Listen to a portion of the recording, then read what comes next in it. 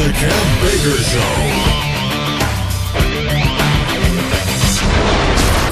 Show. Good afternoon, good evening, a big, huge, warm welcome to this, the show you have been waiting all week to hear. That's right, it's the Freaky Friday with the Woo Crew ourselves, and tonight, myself, Big Marty, Johnny Whistles, and the one and only Joe Joseph. And we have dug up an amount of headlines tonight that, well, if Woo doesn't cover this kind of stuff, guys, I really don't know what does. But a big thank you to everyone for tuning in tonight. So let's get to the guys involved here. First of all, go to Johnny Whistles. How you doing, man? Doing fine, Kev. Looking forward to the show and having my brain melted again because, my God, some of the stuff that we go into, Kev, is ultra woo.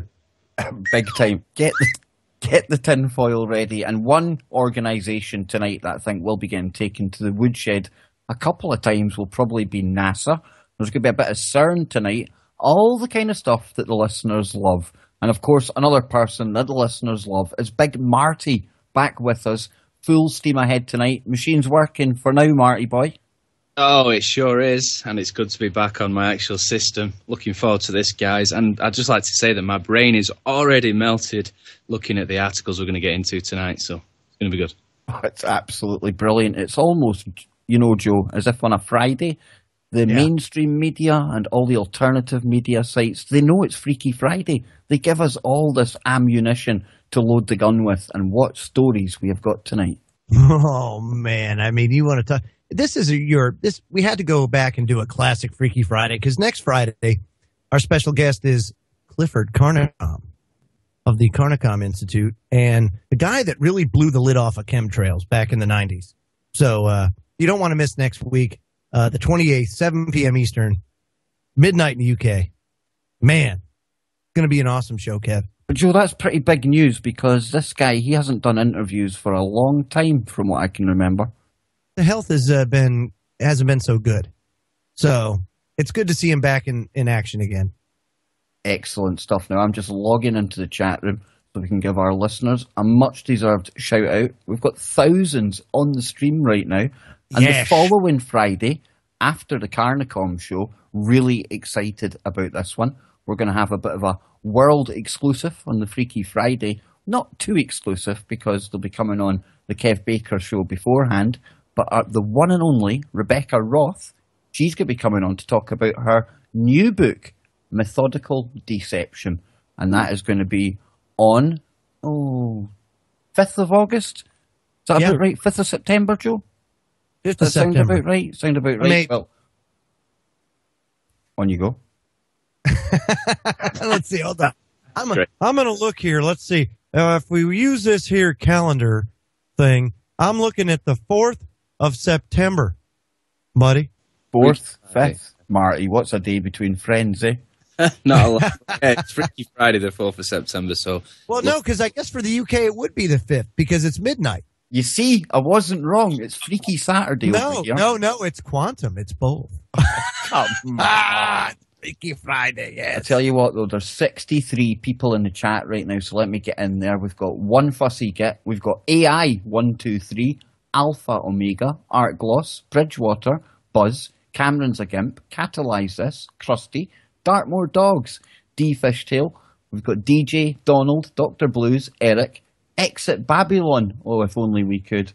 We've got Farmer John, Flip Twin, Geodesic, Gergs, Gizmo, Greener, Guest, Iferian, Irish Pete, James Goddard, Jade Helm, Joe, myself, Marty, John Teeter, Lady Totty, Lavender, Laws, Lucky, Major Clanger, we've got Milky Liquor, Mystical Fairy, Nancy, Naughty Boy, Not a Criminal, Penelope, Rally Truther, Reef, Scooby-Doo, Smug, Stand Tall, Stushy. Wait a minute, Scooby-Doo, that reminds me. Guys, have you checked out the new Scooby-Doo trailer for the Dimensions movie that's coming up? What is up with all this dimensional stuff? That's not pre-programming. I really do not know. It's wacky. We'll be talking about that a bit later on. But we've got Stushy, Sabrosa, Summer, Sweeney, Ted Welsh, Texan Terror. We've got the Tinfoil Man, Time Lord, Unscripted, Utah, Vex, Wada Vanons, Meat Dog, Gomez, DHT King, and Oliver Max. So, there we go, folks. We are ready. We are going to launch into some woo. And today, NASA, right on cue. Why is it they do this to themselves all the time? I don't know how many of you guys out there listening to this live right now caught the selfie that was sent back all the way from the surface of Mars by the Curiosity rover. Now, I'm not usually one to dip my toe into the calling out fake NASA photographs, but come on, guys. Anyone that takes one look at this has to shout shenanigans. And it's so obviously put together and fake, it begs the question as to why. So I'll come to you first, Joe. What's your take on the latest NASA offerings from the surface of Mars? It's awful curious. That's all I could say. Because from the Curiosity rover, things get very curious. Very curious indeed. Well, let me ask you something. Would you think you would have considered it fake if you didn't know Photoshop so well? I mean, I would have. I mean, would you believe it? Honestly, I don't even think I would, Joe. It's still something doesn't look right about it to me, even without the fact that because I use Photoshop and things, it starts to get a lot easier when you see some of the trickery that's used.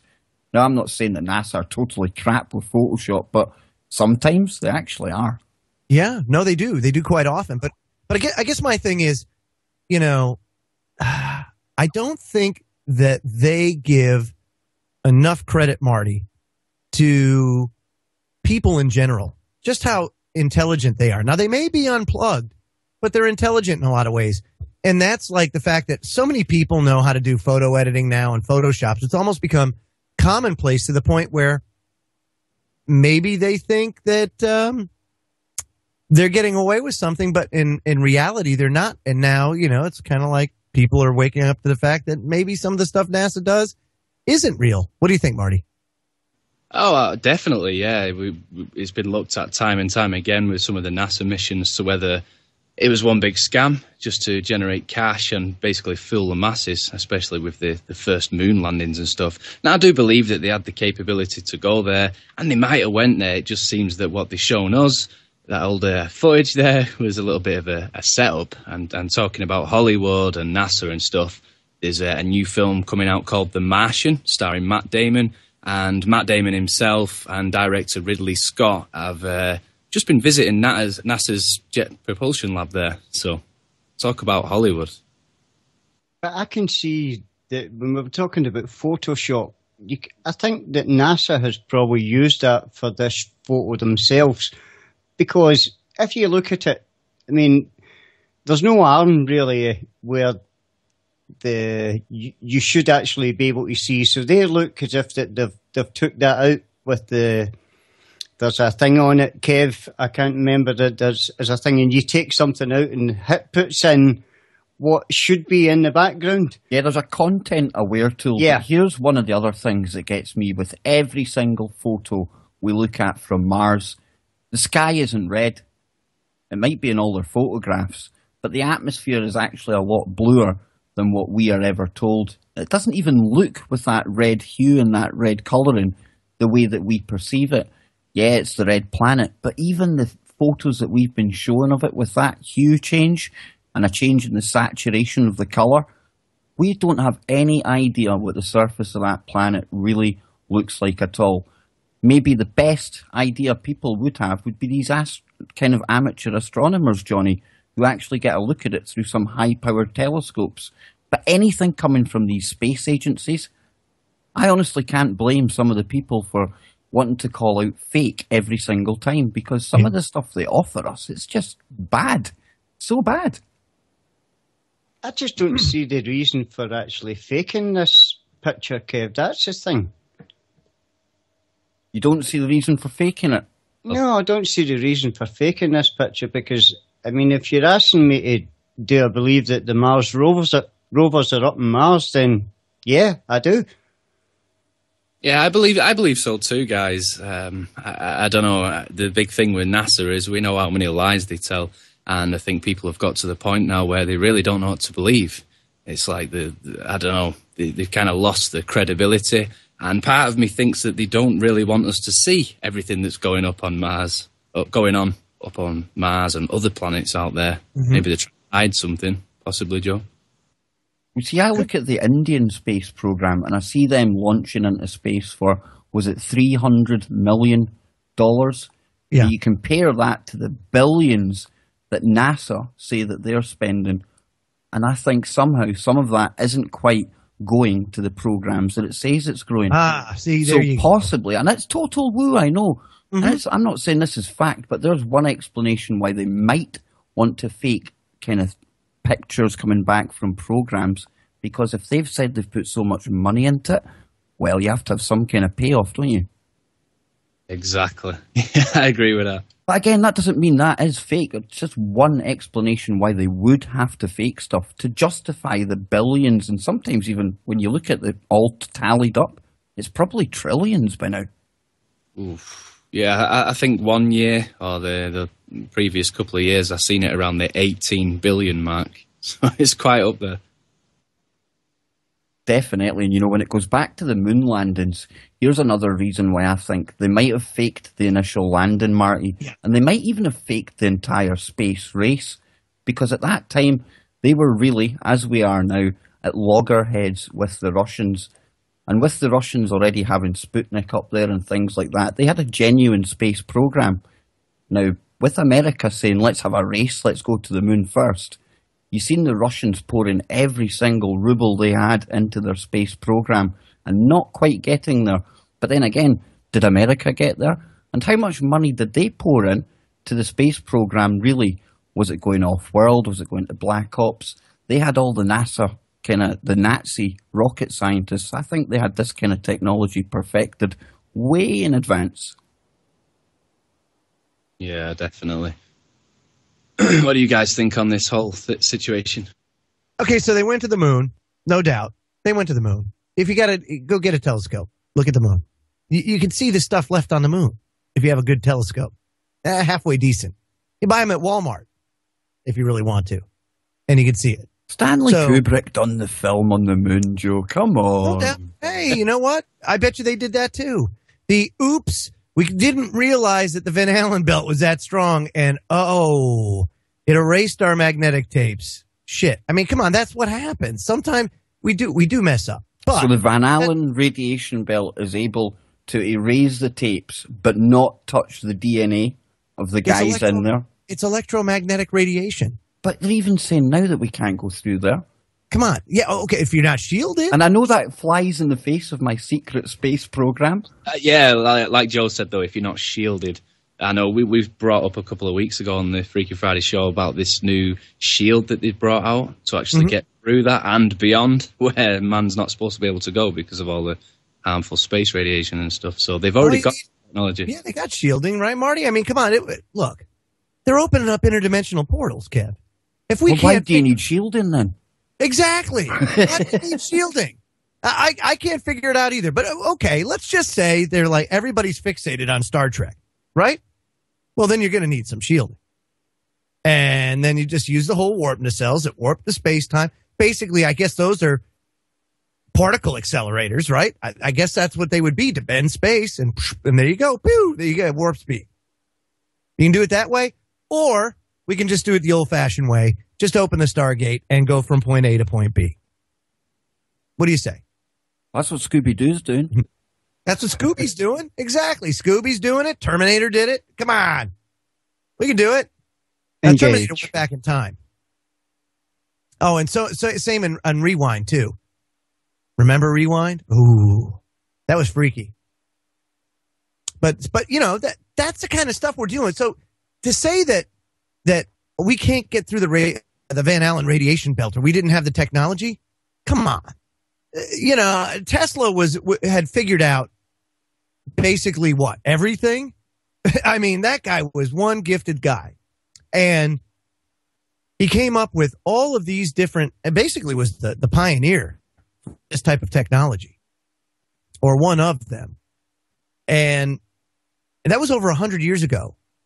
So even 50 years later, to say that we can't not only get through it, but utilize that kind of stuff, come on.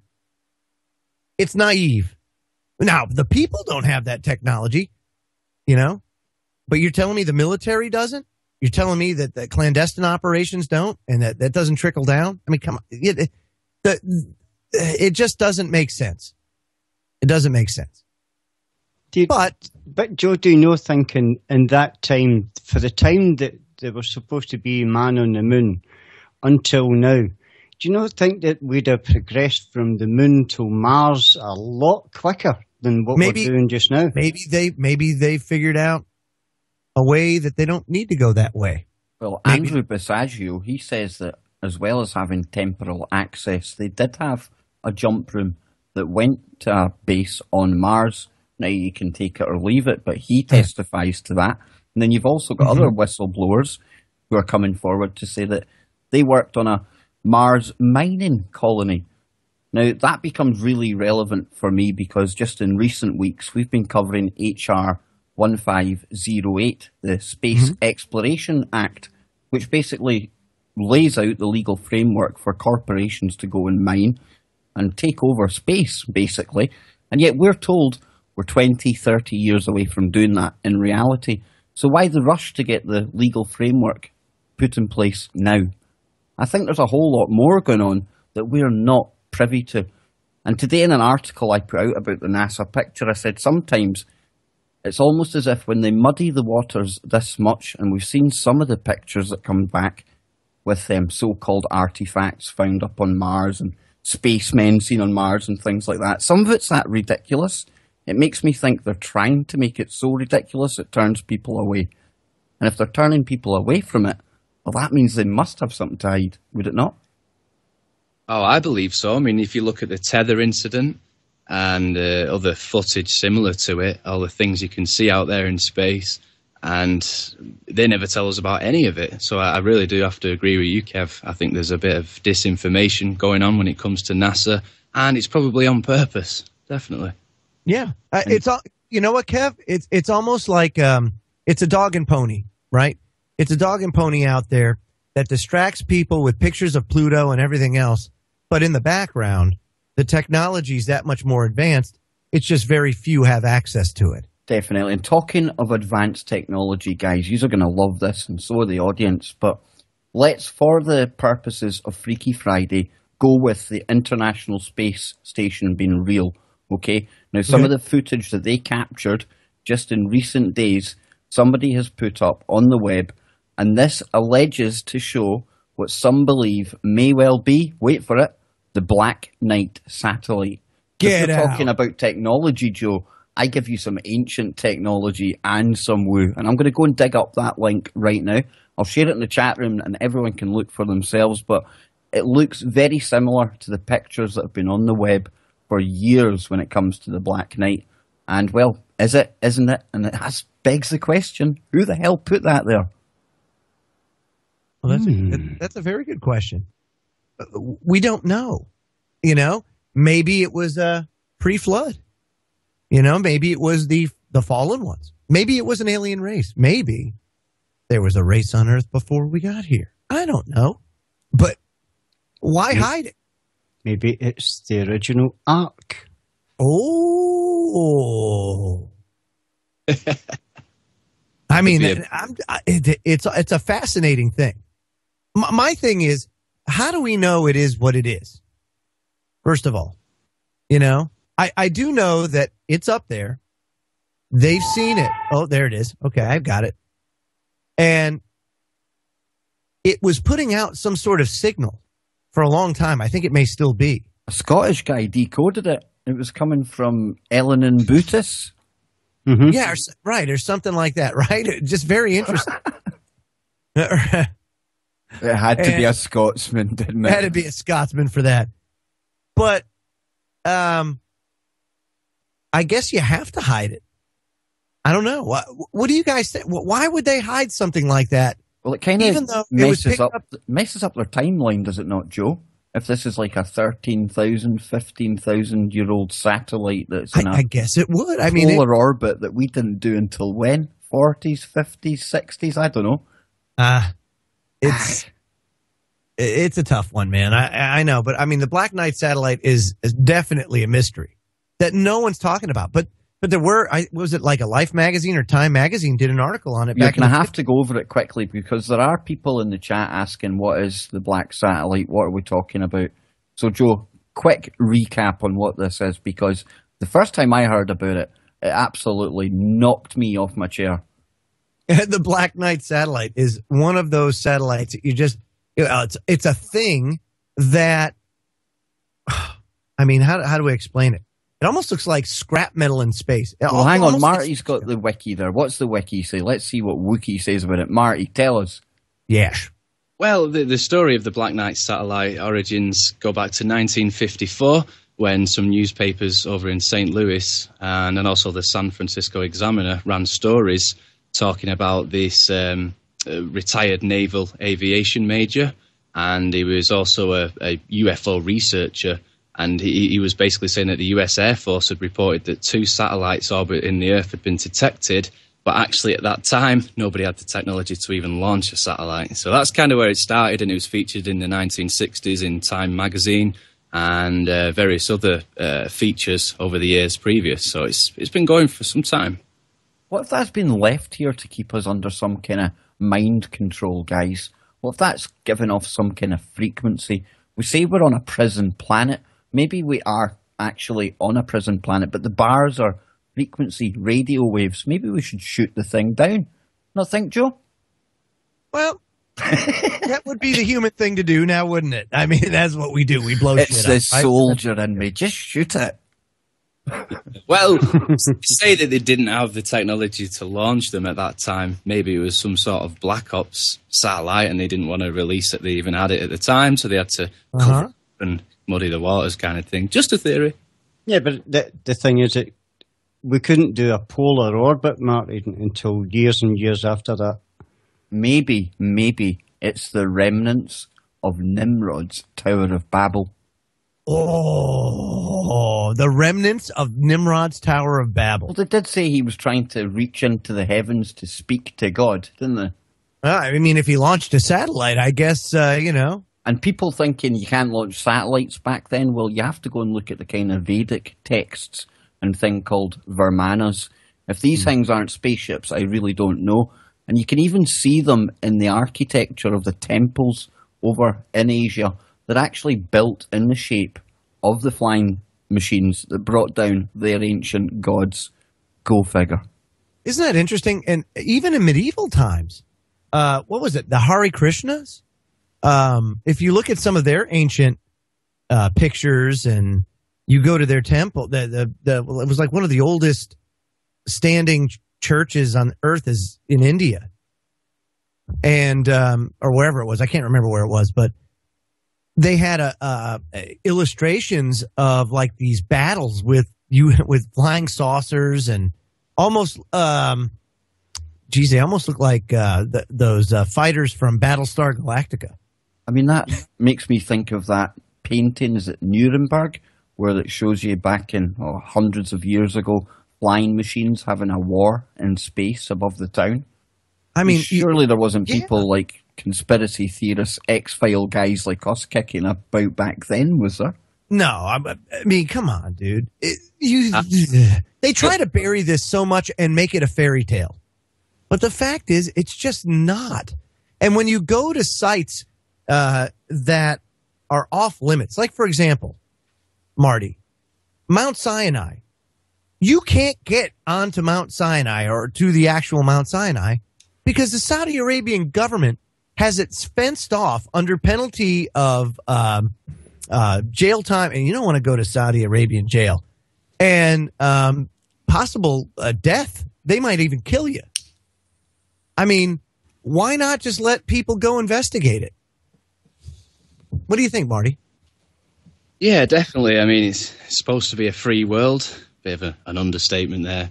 But definitely, and I just wanted to throw a bit of woo in there before the break because it is Freaky Friday.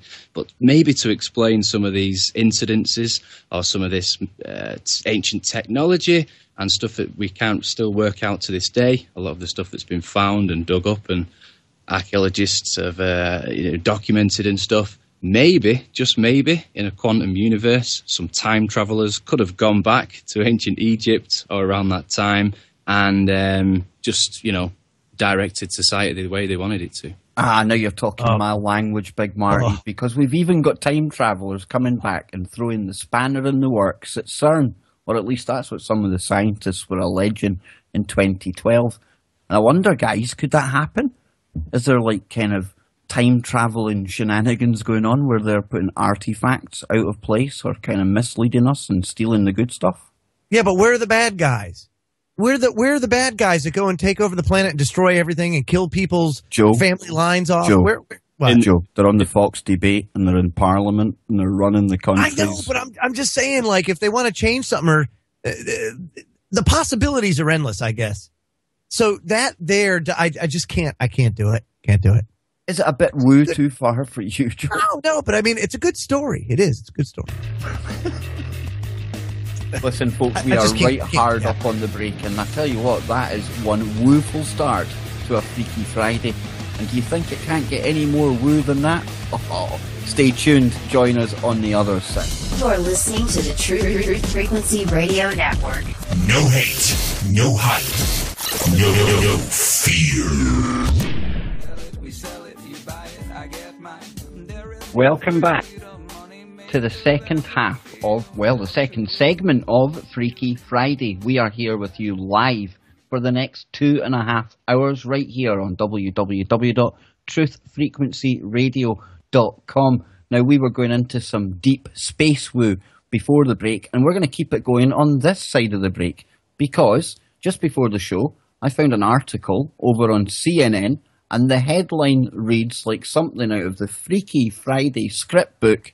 Is there life on Jupiter's moons? Juice may hold the key. And it says here, could the mysterious moons of Jupiter be hiding habitable zones under their icy crusts? The Rosetta mission's startling discovery that Comet 67P contains multiple organic compounds that make up the building blocks of life adds weight to a theory that Earth may have been seeded by those vital ingredients. So, guys, what do we think? Life on moons around Jupiter? So. What was that, Joe? I don't think so. Oh. Nah. Well, sorry. Or let me just say. Denied. No, not. No. Have they got this story from the Jupiter Ascending movie? They may have. I think you might find that at the Sitchin Cafe on the moon. So you're not buying that there's organic compounds on this comet? Oh, maybe. Absolutely, sure. There's organic compounds. So what part aren't you buying about this story, Joseph? No, that's okay, but that's all they are, okay? That's it. So you're not saying that this kind of theory of panspermia has got any weight at all? No. Because take a look at if things were different by just how much of a percent, could life exist on this planet? Well, I think we only differ something like 1% from chimpanzees, and, well, a bit of a difference going on there, is there not? Not really. No. Or the pig. We're very close to the pig, too. Yeah. But you would have me believe, Joseph, that a guy somewhere or a being somewhere created us out of nothing. He spoke us into existence. He spoke us into existence. Mm-hmm. From monkeys and pigs. Couldn't you do it like on the holodeck? And you say my theory's wild? Well, if you were on the holodeck, right? Could you not speak things? Computer, come on. Manifest a woodland forest, please. There it is. I just spoke it into existence. I'm just saying. Does that make you a god, though? The universe, as you say, is a hologram, right? Oh, I'm definitely there, yeah. Okay, so if it's a hologram, the holodeck ain't too far off, right? I'm just saying. You can speak things into existence. Even from a scientific standpoint, it fits. I'm busting your balls, man. You know that. I know you, but I'm just telling you. I think from a vibrational point of view, and we all accept by this point, at least the panel here, everything's vibration, electrical energy, just and frequencies and stuff like that. Then it obviously makes sense that speaking it into existence. Yeah, cool, that fits. Yeah. Go ahead, Marty.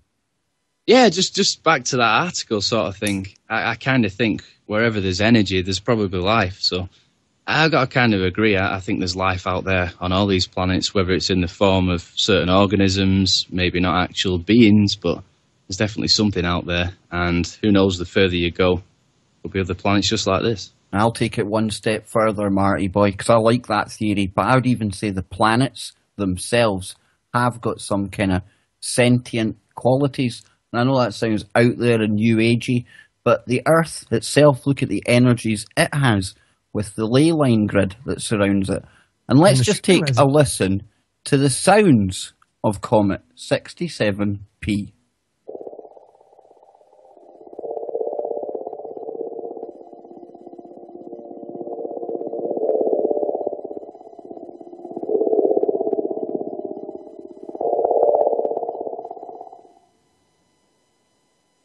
That there was recorded by the Rosetta mission when it was approaching before the Philae lander landed on it and went to sleep. Remember that story? Now, for me, when I hear noises like that, I'm going to go kind of sciencey, but possibly it's some kind of effect from the electric universe, that kind of charged rock flying through a electrified space. Surely there's going to be some kind of reverberations, interactions, kind of noise possibly. But that's just my take on it. What do you think, guys? Yeah, there's different theories on it. I've seen one saying that it could be the solar wind actually interacting with the particles of ionized gas and, in turn, acting like radio waves being distorted. It definitely leads you to believe something, definitely. But again, there's energy coming from it, which is frequency and everything else, part of the whole system. Exactly. Everything's energy. And that begs the question, Joe, then if we're all energy and we're just kicking about in these biological kind of avatars, and sorry, Johnny, I see you want in there, man, but I'll just finish this off. Then when this kind of avatar, this spacesuit dies off, where does that energy go to then, Joe? That's a good question.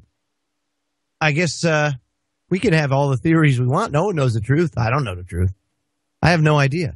Oh, by the way, I have my own probe that actually received a transmission. Do you want to hear it?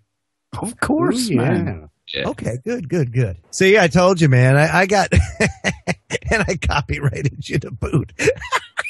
Now I've got to go in there and dig that clip out before all the people who can't make it live to the show can enjoy it on YouTube, Joe. Thank you very, very much, man. Yeah, so yeah, I mean, how do you know that came from that comet? Just out of curiosity. Joe, now we get into the trust thing. Now we get into the trust thing. That's what I was going to say. We can't know, but my take, and people will think, well, Kev, sometimes you're saying everything's fake, then there's other times there's UFOs, there's secret space. Well, there's a whole heap of everything going on at once. There's a parallel space program, in my opinion. Now, that was ESA that put that out, Marty. That was the European Space Agency, and they're exactly the same as NASA. That's to say, you say potato, I say potato. Exactly. So it probably is a whole heap of baloney. Yeah, but at the same time, I do believe there's so much going on out there that they don't tell us about. No doubt, dude. Look, the Bible talks about that there's terrestrial bodies and celestial bodies, and that there is other life out there. Okay, so look, do you think they want to come down and let's be real? Would you want to come to Earth and be like, "Hey, Earthlings, we're here," and what's going to happen, dude? We're going to blow them up because that's what we do. We break things and we blow shit up. That's what we do. That's what humans do. Probably the most hostile planet in this universe. Good grief, man. I mean, we're like the reality TV show on steroids for the universe. That's all I'm saying. I mean, Johnny Whistles? Well, do you know that nobody ever talks about the farting aliens on Mars? No, there's Spartan aliens on Mars because Good there's point. these big giant holes in Mars, and they know that there's loads of methane coming from these. So they're definitely farting a lot. You can't see them, but they know they're there. Oh, God. Did you just say methane? Yes. See, that's not how we say it over in America, man. We say methane over here, see? No, we say methane. Aluminium, Methane. aluminium. These are all weird over Yeah, you there. guys Aluminum. Aluminium. I mean, come on, what's aluminium? It sounds like you guys are from Mars. Because we are from Mars. Do you What do you think? want me to Well, tell you? here's the question then. Hey, the War of the Worlds, remember that? Remember Right. that radio show? This That isn't was- going to fit with your mindset, Joe, so I'll ask Marty and Whistles this one. Is there a chance that we came from Mars? Because we do see some evidence, or at least we could say it suggests there may be the likes of pyramids up there at the site of Cydonia. Like Johnny says, there's traces of methane. We're now finding out. I mean, when I was growing up, there was never any talk of water on any other planet apart from Earth. But now it's quite commonly accepted that, yeah, Mars has got pockets of ice and water. So if there's water, we've got the remnants of maybe old ruins. You got Was the it us Battlestar there? Galactica. This is why I cut you out of this question, Joe. Absolutely cut you out of it. Marty, boy, bring some sense to it. Yeah, like you said, recently confirming ice and stuff like that. And we've seen it in movies for years, Total Recall. There's always been some sort of theory about Mars and how it actually could have been a normal functioning planet, just like this one. And then there was some kind of nuclear disaster or something went wrong. The atmosphere got all messed up. And they're actually talking now with this whole Mars One project and people going over to live there within the next 10 years. Big stuff happening, a lot of money being put into Mars at the minute.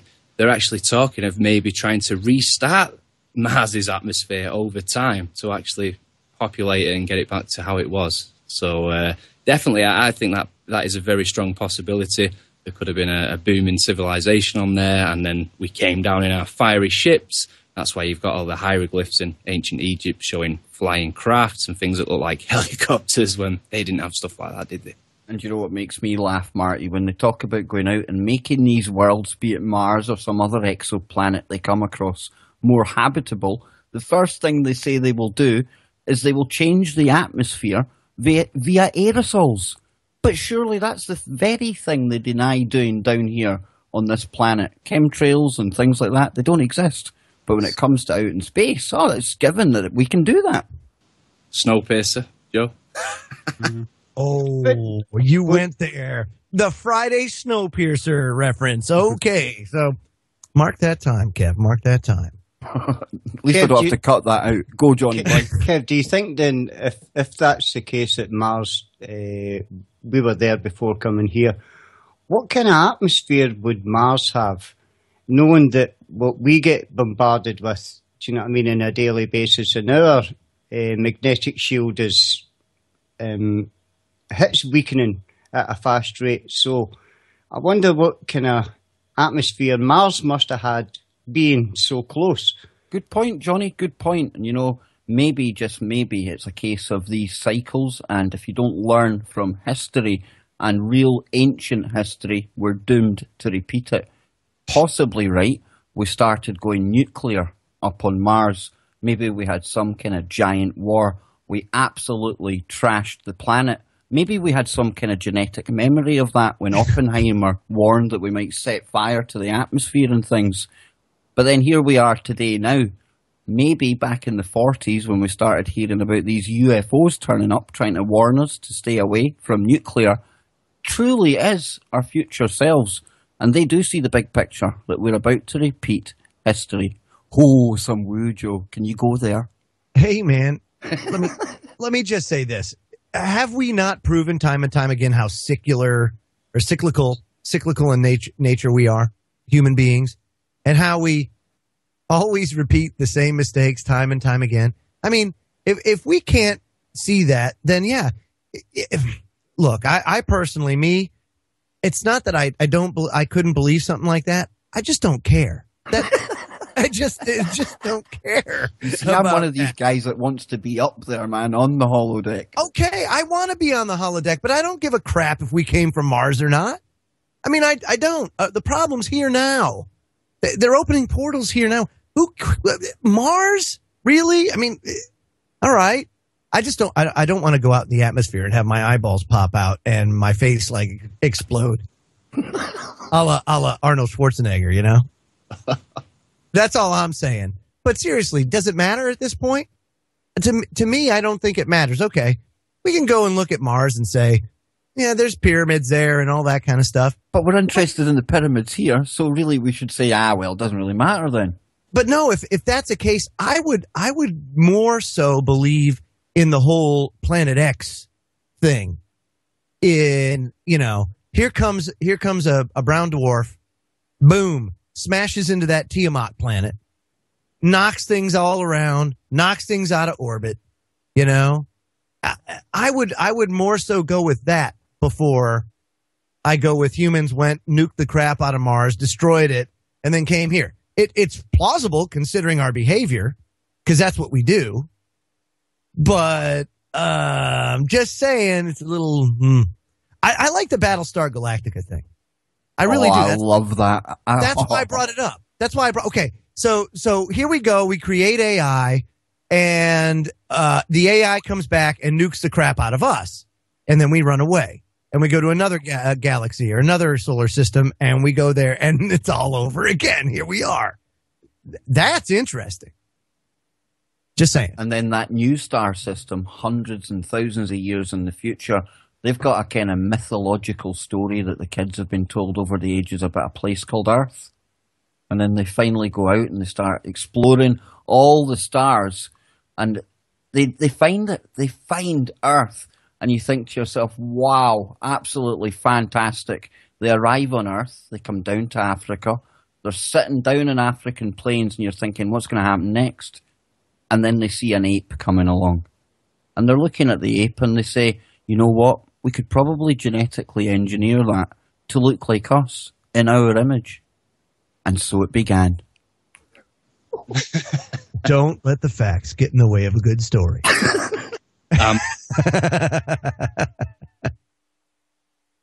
I had to go there, Joe. Oh well, hey, I've got something for you when it comes to that, Mister. A story like that definitely deserves the. But I thought we were getting the Close Encounters of the Third Kind music there, dude. I was ready to start speaking. Oh, I'm sorry.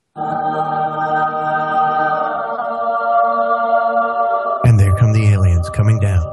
Yes, creating us in the image of... Come on, really? or pardon me. Come on, really? Laugh out.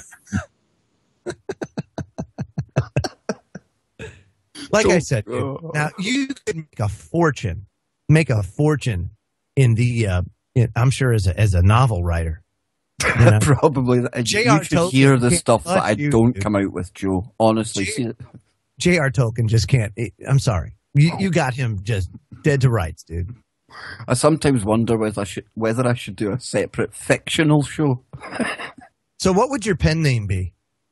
IP Squint. Like that. Oh my gosh. Okay, I got one since we're talking about aliens. So according to, we brought up NASA earlier. Dr. Edgar Mitchell. Remember? Yes, we did. Yeah. Well, we didn't bring up Edgar Mitchell on the show. I need to bring that up. Apollo 14 astronaut, right? He says he was aware of many UFO visits to Earth during his career with NASA, but each one was covered up. He said this during a radio interview that sources at the space agency who had contact with aliens described the beings as little people who look strange to us.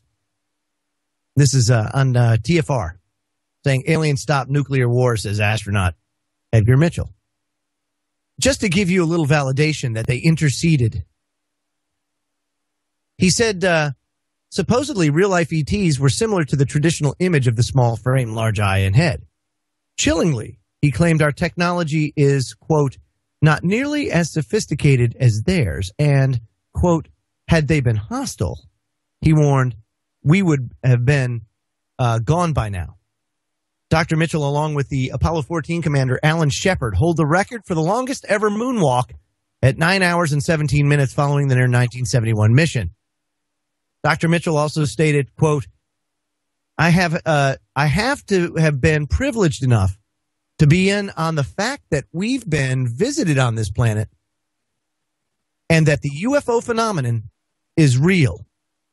It's been well covered up by all our governments for the last 60 years or so, but slowly it's leaked out, and some of us have been privileged to have been briefed on some of it. He says, I've been in military intelligence circles who know that beneath the surface of what has been public knowledge, yes, we have been visited. Read the papers recently. It's happened quite a bit. Now, this is Dr. Mitchell, Apollo 14 astronaut. This is what gets me, Joe. People say, when's disclosure coming? It's happening all around us. It's Some already people happened. like that. And we've got people like Paul Hellyer, who was the ex-defence minister in Canada, an ex-defence minister, no less. And he testified to one of the disclosure conferences about the fact that we do have aliens visiting us in craft. Now, I know there's a story that Eisenhower may have met with these beings at some stage. And do you know what? I actually think there might be some credence to that. Whether it was a swap of technology, I do not know. But, I've thought about this a lot. Surprise, surprise. And we're talking about aliens turning up and things like that. I honestly don't think they would turn up and invade us the way that we would think. I think they would probably try and invade us genetically, try and change us come down from and just start within.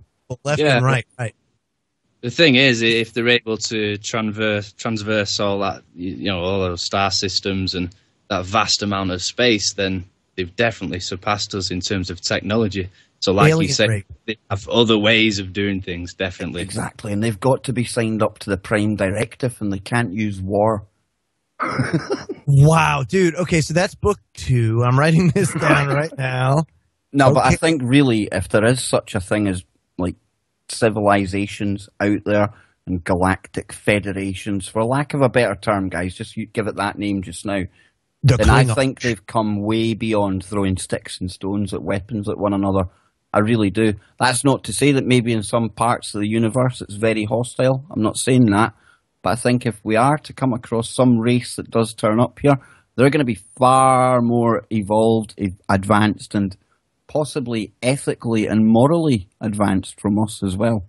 Or they can just come and, like you say, want to harvest the planet and destroy everybody.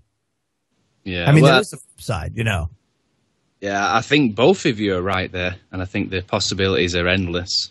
Absolutely. Absolutely. Here's my thing, right? So I kind of agree with you. I'm kind of like I'm in between. What if they did come to Earth, right? This is book 3. What if they did come to Earth and they did have that meeting with Nixon and they said, "Hey, man, look, this is how it works. This is how everything happens. But what we need you to do is we need you to engineer this planet so that we can come down, because right now it's not hospitable for us. And we're going to do what you just said, Kev, but the way we do it is you aerosol for a number of years or whatever, inject these vaccines, all this kind of stuff. It manipulates the DNA, and it makes people vessels for us to inhabit. Exactly. Turns us into the perfect host. Couldn't have put it better, Joe. Yeah, that's book 3. And there's no sequel to that one. Yeah, it's Endgame, that, and we're going to talk about this a little bit later, the whole September thing. A lot of people are like, well, that's Endgame. Oh, the crash is coming, blah, blah, blah, blah, blah. Look, who cares about that? And we've got a big segment on CERN coming up, which ties into all of this as well, because this is opening the interdimensional doorways for said beings to come here, possibly, just possibly. Yeah, you know what, man? I'm telling you, we are real close to that. We just are. You just know can't you feel it? Well, even UNICEF are trying to prepare us, guys. UNICEF, of all people, get a load of this. Now, first of all, it was Sonia Van Gelder sent me this, and then Nano Girl sent me it as well. And then last night, Clyde Lewis was covering it. And that's the fact that UNICEF have got an advert out, and it's all about aliens integrating into society. Now, obviously, it's talking about people from different areas, immigration, stuff like that, right? But they have used a wide-eyed alien in the advert. Now, this has set the conspiracy sites that I go to, funnily enough, alight, because we talk about pre-programming all the time, and with all of us saying that there's definitely a push on more space news, stuff like that, Pope talking aliens, now we've even got UNICEF putting it out there, alien beings. And I know deep down this advert is to portray something else. However, everything's orchestrated, guys. And when it comes from the likes of UNICEF, we really need to take note. And I'll drop that link in the chat for everyone out there. Wow. UNICEF. Unbelievable that they're pushing this kind of garbage. But I mean, I guess, UNICEF, Kev. That's UNICEF. Yeah, exactly. Major traffickers in children, Johnny Whistles. Yeah, I've seen that advert, Kevin. It's really freaky when you think about it. And John, I mean, you know what they're trying to get at, like the fact we call them illegal aliens, stuff like that. I see that. It's a metaphor, yeah? But at the same time, they don't do anything by chance, guys. No. No, they don't. And wow. 1 hour done. Oh, this has been epic. I know, hour 2 on. You're now tuned into the truth frequency. We are TFR. Truth Frequency Radio. Welcome back. Or 2? What? I thought, what do you? I thought it was me doing that, man. Oh, wow, dude. Hold on one second. This guy taught me everything I know, by the way. I got this covered. Hold on.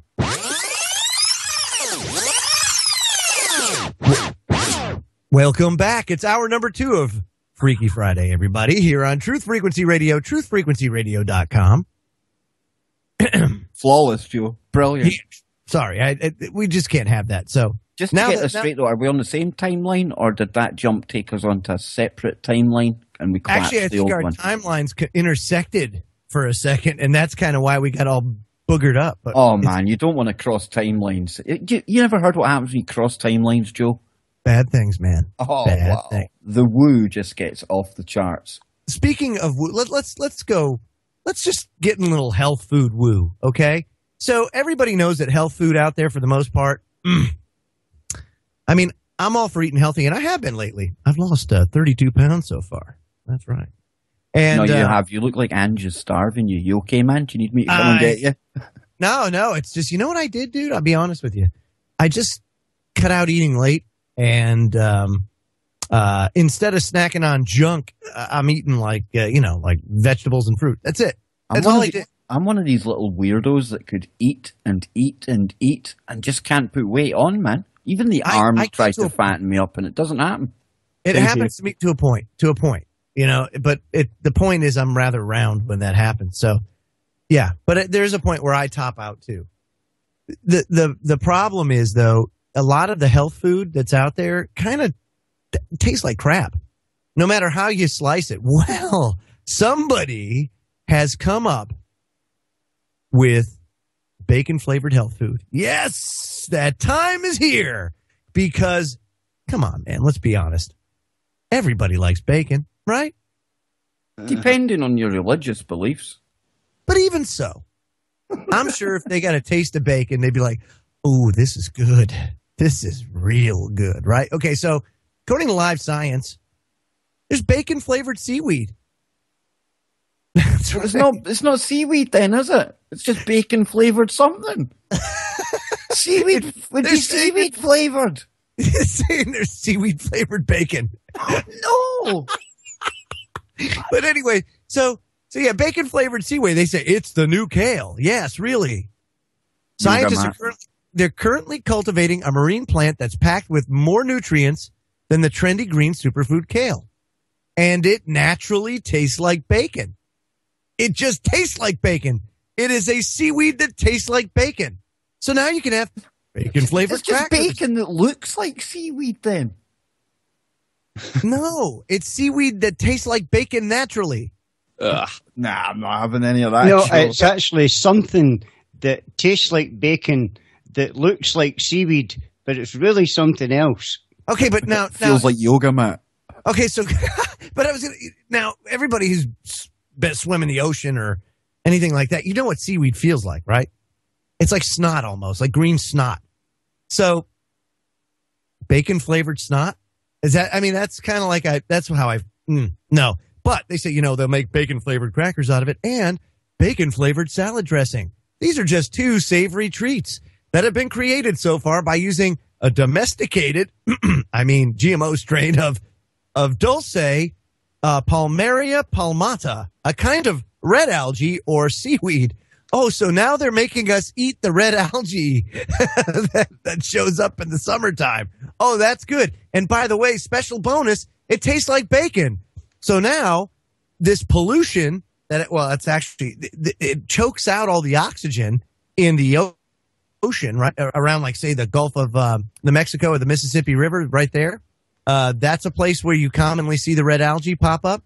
But now we can kill two birds with one stone. You can eat healthy and you can do the environment a favor by eating your bacon flavored seaweed crackers. You can have mine, Joe.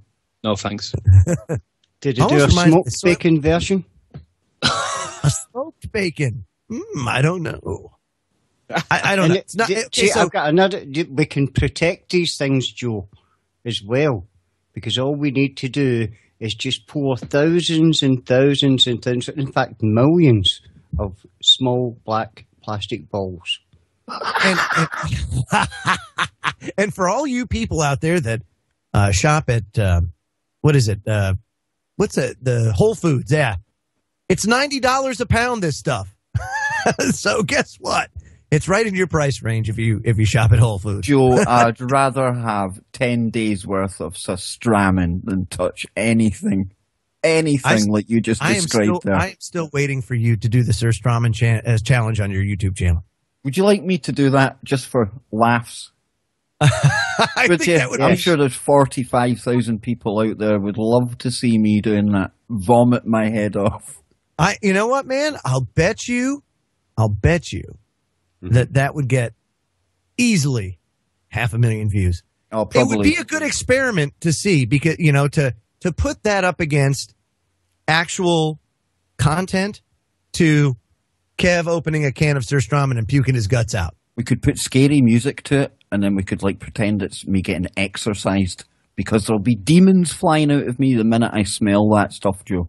Oh, and we can put in frames at random intervals, very quick. What, subliminally? Flashes. Yeah, like subliminal pictures of fuzzy kittens. What do you think? I was thinking we would try and trick people into thinking I'm Illuminati, and we'll fire in a couple of pyramids and eyeballs in there. I thought everybody thought that already, though. Well, you see, right? Because I know not all of my subscribers on YouTube tune in to listen to the show, and they don't even watch all the shows back, so I can say this quite happily, because I know you guys, you are all like family, and I have a bit of a laugh when I'm making the pictures for the YouTubes, because I've taken to putting a demonic eye up in the left-hand corner, and I know it's going to annoy some people out there, and that's why I've done it, Joe. I'm bad, aren't I? See, and now you just put it in people's heads, right? That, ooh, maybe that's what they're doing too, and they're just getting a good laugh. It's cool, isn't it? Yeah, that's great. That's great. Are you not impressed with me, Joe? Do you want me to stop doing it, man? No, that's all good. No, just keep going. No problem. I'm trying to use their magic against them. I'm taking the voodoo that they do, and I'm working my juju. Speaking of voodoo and magic, there was a Kentucky man that tried to dig up his dead dad so he could go to heaven. Just so you know, that just happened too. If you want to talk like magic and stuff, Michael Day of Somerset, Kentucky, tried to dig up his dad, who was buried in 1978. Well, necromancy is a really, really real thing, Joe. I know, but I guess my thing is He really, truly believes that that's what he wants to do. Now, question: should he be able to? Well, this kind of takes me back to when I was talking about it just being a spacesuit. I think the energy that was his dad or whatever has probably gone to a better place right now, and he's misdirecting his love at basically a old carcass. I know that sounds horrible, but it was just a vessel. If we live in a hologram, right? If the universe is a hologram, if we're all a hologram, really, if you think about it, then when you die, would it not be like a computer algorithm or a computer program just going dormant? And then, like when you read in the Bible says about, the resurrection, is that him not just hitting let's bring back Joe Joseph right there. Okay, hit the enter button. Boop. Well, I like this, Joe, because let's take it a step further and say maybe we're all just random strings of code. And then every so often, because we're up to 7 billion of us right now, well, we get kind of replicants or doppelgangers. Doppelgangers, yes. Exactly, and that's possibly why we see people that resemble ourselves, totally unconnected to us, in random parts of the world. Maybe it's just a glitch in the code or a recurrence in the code. A ghost in the machine. 2 whistles? Ooh. 2 whistles? Really? Why would you stop at 2? I've met another whistles. We've definitely gone on to a different timeline because somebody in the chat room's shouting that I'm a Juju Netanyahu plant. Really? Joe, flip us back onto the other side. Come on. Okay. Let's get back to woo. The hell with bacon flavored seaweed. I can't. I've got some woo. It's 111 right now in the UK. All the ones. That's great. Ooh. Which make the number 3. You add it up. Oh. And if you know the secrets of 3, 6, and 9, you can unlock the secrets of the universe. Who said that, Joe? Tesla. Oh yeah, that's right. He did say that. And that is why I had Rodin in my head. I can't. And that is why on Monday, myself, Marty, Johnny, and Alex from the Ukraine, with it being episode 3, 6, 9, we're going Tesla, alternative technology, Rodin coils, maths, numerology. Tune in for that, folks. 11 p.m. in the UK. You gonna do any pyramids? Oh, they might pop up from time to time. Okay. Oh, Stushy has done a cracker in the chat room if you're in there, folks. If you're not in there, head over to truthfrequencyradio.com and click the listen live button. I'm stealing that, Stushy. Love it. Yeah, I'm totally taking that one. Oh, that's awesome. I'm so glad that he did that too, because that is just September 23rd. Do you know there's 33 reasons why we should be interested in September, Joe? And that comes from your friend, a good writer, Michael Schneider. Yeah. He's listed 33 reasons why it could be a month to look out for. But I had to say last night, Joe, one of his points is a bit of a stretch because he's saying that the last day of summer is a key kind of thing we need to look out for. But that happens every year, dude. Yeah. I'm not quite getting the whole last day. So when's the last day of summer this year? Is it the 21st or 22nd? Hang on, I'll bring up the article. We covered this last night, didn't we, guys? But we had a bit of a laugh towards the end because we were rushing through them, trying to get them done. And I came across that one saying the last day of summer. And it just struck me as being a bit of a stretch to add that into your list of 33. Wow.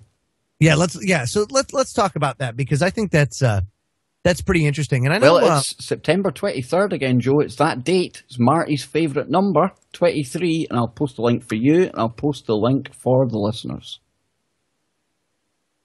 Very good indeed. Okay, so basically what he says is September 1st this year marks the beginning of FEMA's annual National Preparedness Month. So September 1st is the start of their National Preparedness Month, which, by the way, they do that every year. Okay, so since 2004, I think. Yes. Now, September 7th is Labor Day. What does that mean? Is that labor? Like labor? Like labor No pain? idea. Okay. The 14th anniversary of September 11th. 7 plus 7 is 14 of 9/11. That takes us into the Shemitah cycle, so that is a relevant one. That's a relevant one. Okay. The last day of trading on Wall Street before the end of the Shemitah year is also September 11th. Okay. Kind of a stretch, but okay. September 12th. Oh, now this is interesting. Madonna's Rebel Heart Tour opens in the United States. The first stop is Washington, D.C., and according to Holly Deo, the opening theme is Desecration of the Bride and the Arrival of Fallen Angels. Now, the reason I'm laughing, Joe, is because this is the very one last night that I said that really was the first one that gave me the kind of willies. That's a bit of a weird one, is it not? Because we know that Madonna is one of these high priestesses when it comes to the symbology. I'm not saying she's at the top of the pyramid, guys. Hell no. She's a puppet the same as the rest of them. But she really does put it out there. So we need to be watching what she is symbolizing during that, at least, because that comes pre-Pope visit to the US. Well, setting the stage, I guess you could say, perhaps, Kev, maybe a little pre-ritual, if you will. I don't know. Now, September 12th and the 13th, according to Rabbi Chaim Kanevsky, a leading authority in the ultra-Orthodox Judaism, has indicated the Messiah is expected to come at any time during those 2 days. Nope, I'm just not seeing it. But then you've got that Jewish Institute who have now started this campaign to breed a full herd of unblemished red heifers. Okay. Now, that's all in preparation, of course, for the building of a third temple. And Or that is was it all shown to us in the TV show Dig, which had what? The Blood Moon, which is due to take place on the 28th. And do you not remember during the miniseries itself, that one time where they cut away for a minute to that message that had nothing to do with the show at all? Well, yes, but I can kill that woo right now because that turned out... Wasn't that about Mr. Robot? Yes, it was a clip from Mr. Robot, and I do believe whoever uploaded that file that we hypothetically may have downloaded illegally, they had cut in that, and it was one of the breaks, Joe, and we'd just seen the tail end of a trailer. Okay, good. Okay, so anyway, this whole Dig thing, dude, yeah, wow. If they're literally trying to make the unblemished red heifers, I mean, feasibly, do you need a third temple? Does it have to be the one from 70 AD? Well, surely if they fake or kind of force a building of this third temple and to try and bring about the coming of their Messiah, surely that would be an antichrist because it wouldn't be the real one anyway, would it? What if CERN is the temple? Ooh. What if CERN's a temple? I mean, it's built on the Temple of Apollo, on the ancient site of the Temple of Apollo. I'm just saying. The interdimensional temple. What's that? The interdimensional temple. Yeah, I'm just throwing it out there. I don't know. I mean, it could be. Now, September 13th, right? Last day of the Shemitah year. During the last two Shemitah cycles, we witnessed record-breaking stock market crashes. This is according to Michael Snyder. On the very last day of the Shemitah, which is Elul 29 on the biblical calendar. So if you go back to September 17th, 2001, which was Elul 29, they had the biggest stock market crash in history to that point, where the Dow plunged 684 points. And it was a record that was held for exactly 7 years until the end of the next Shemitah cycle. And on September 29th, 2008, Elul 29, Dow plummeted 777 points, which still remains today one of the largest drop in history. And now we're in another Shemitah year where September 13th, 2015 is Elul 29. So it could be significant. What do you guys think? That's just when you think about the last two, Joe. Do you know what I mean? and especially the last one being 777. Pretty interesting, isn't it? Yeah, do you know what I mean? Especially those numbers. I mean, I know it's a record number or whatever, and it doesn't look too good for when the stock market does finish it at the end of that day. Apart, I mean, going by the last two Shemitahs, so. Right. Then on the 13th, we also have the last blood moon, which is, I'm sorry, no, that's the partial solar eclipse.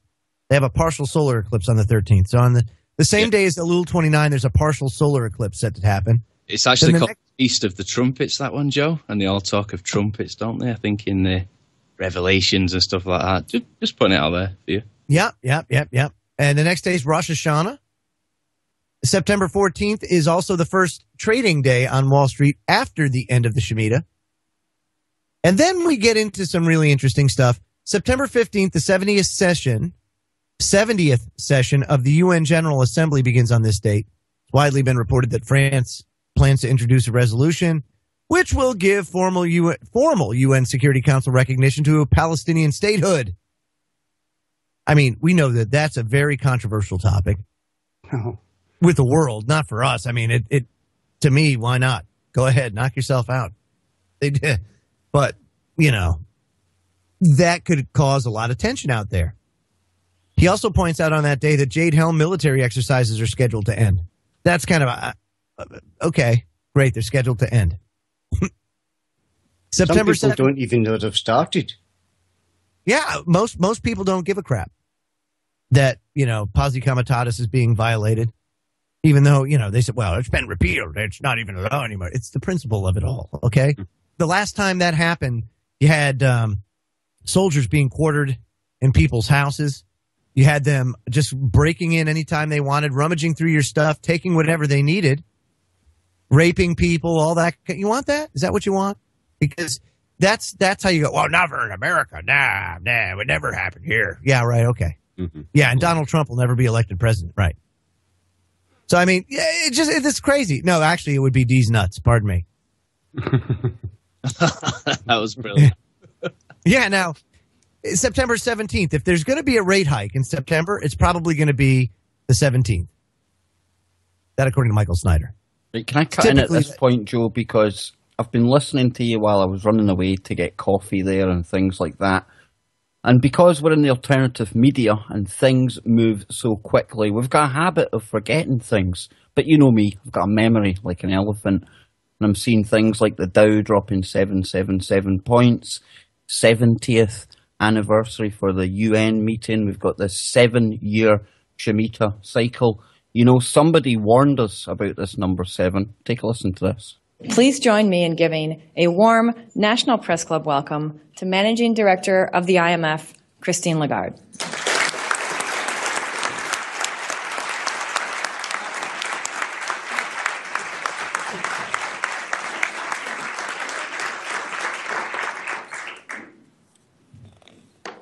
Thank you so much. Merci beaucoup. As you can tell, I do as I'm told, and I thought I had to stand up at the time when my immediate predecessor would sit down, and clearly I failed. Good afternoon, and thank you very much for having me with you. I would like to thank the National Press Club, and especially President Angela Grilling-Keane, for not only inviting me to this prestigious venue, but essentially presenting the outline of what I want to talk to you about now. So it's as if we had prepared that together, which we have not. Now, let me first of all, of course, begin by wishing you all a Happy New Year. I guess it's still time to do that, given that we are just exactly halfway through between our Western New Year and the Lunar New Year, which will loom in a few weeks' time. I think it's also appropriate to wish ourselves a Happy New Year, given what I would like to talk to you about, which has to do with the global economy and what we should expect for 2014. Now, I'm going to test you numerology skills by asking you to think about the magic 7. Okay? Most of you will know that 7 is quite a number in all sorts of themes, religions, and I'm sure that you can compress numbers as well. So, if we think about 2014, all right, I'm just giving you 2014, you drop the 0, 14, 2 times 7.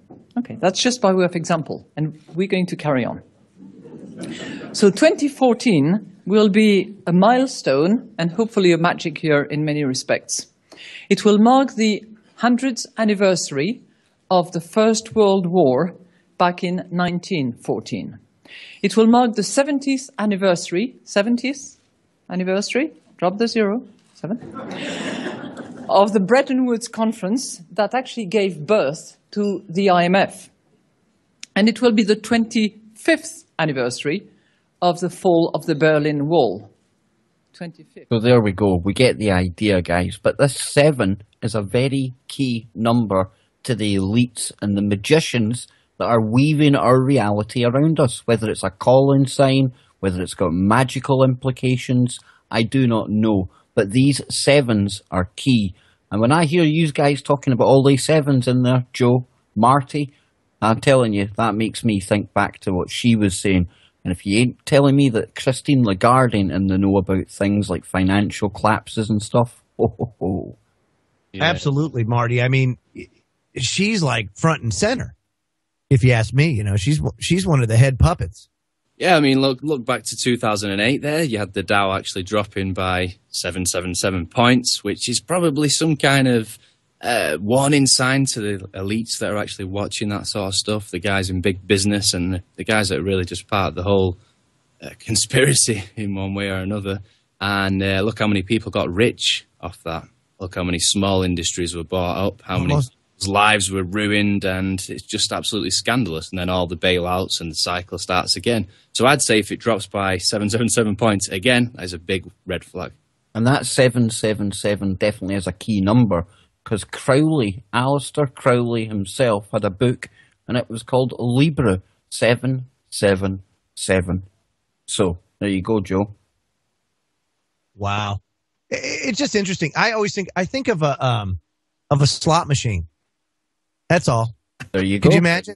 Yeah. Because isn't the stock market a game of chance?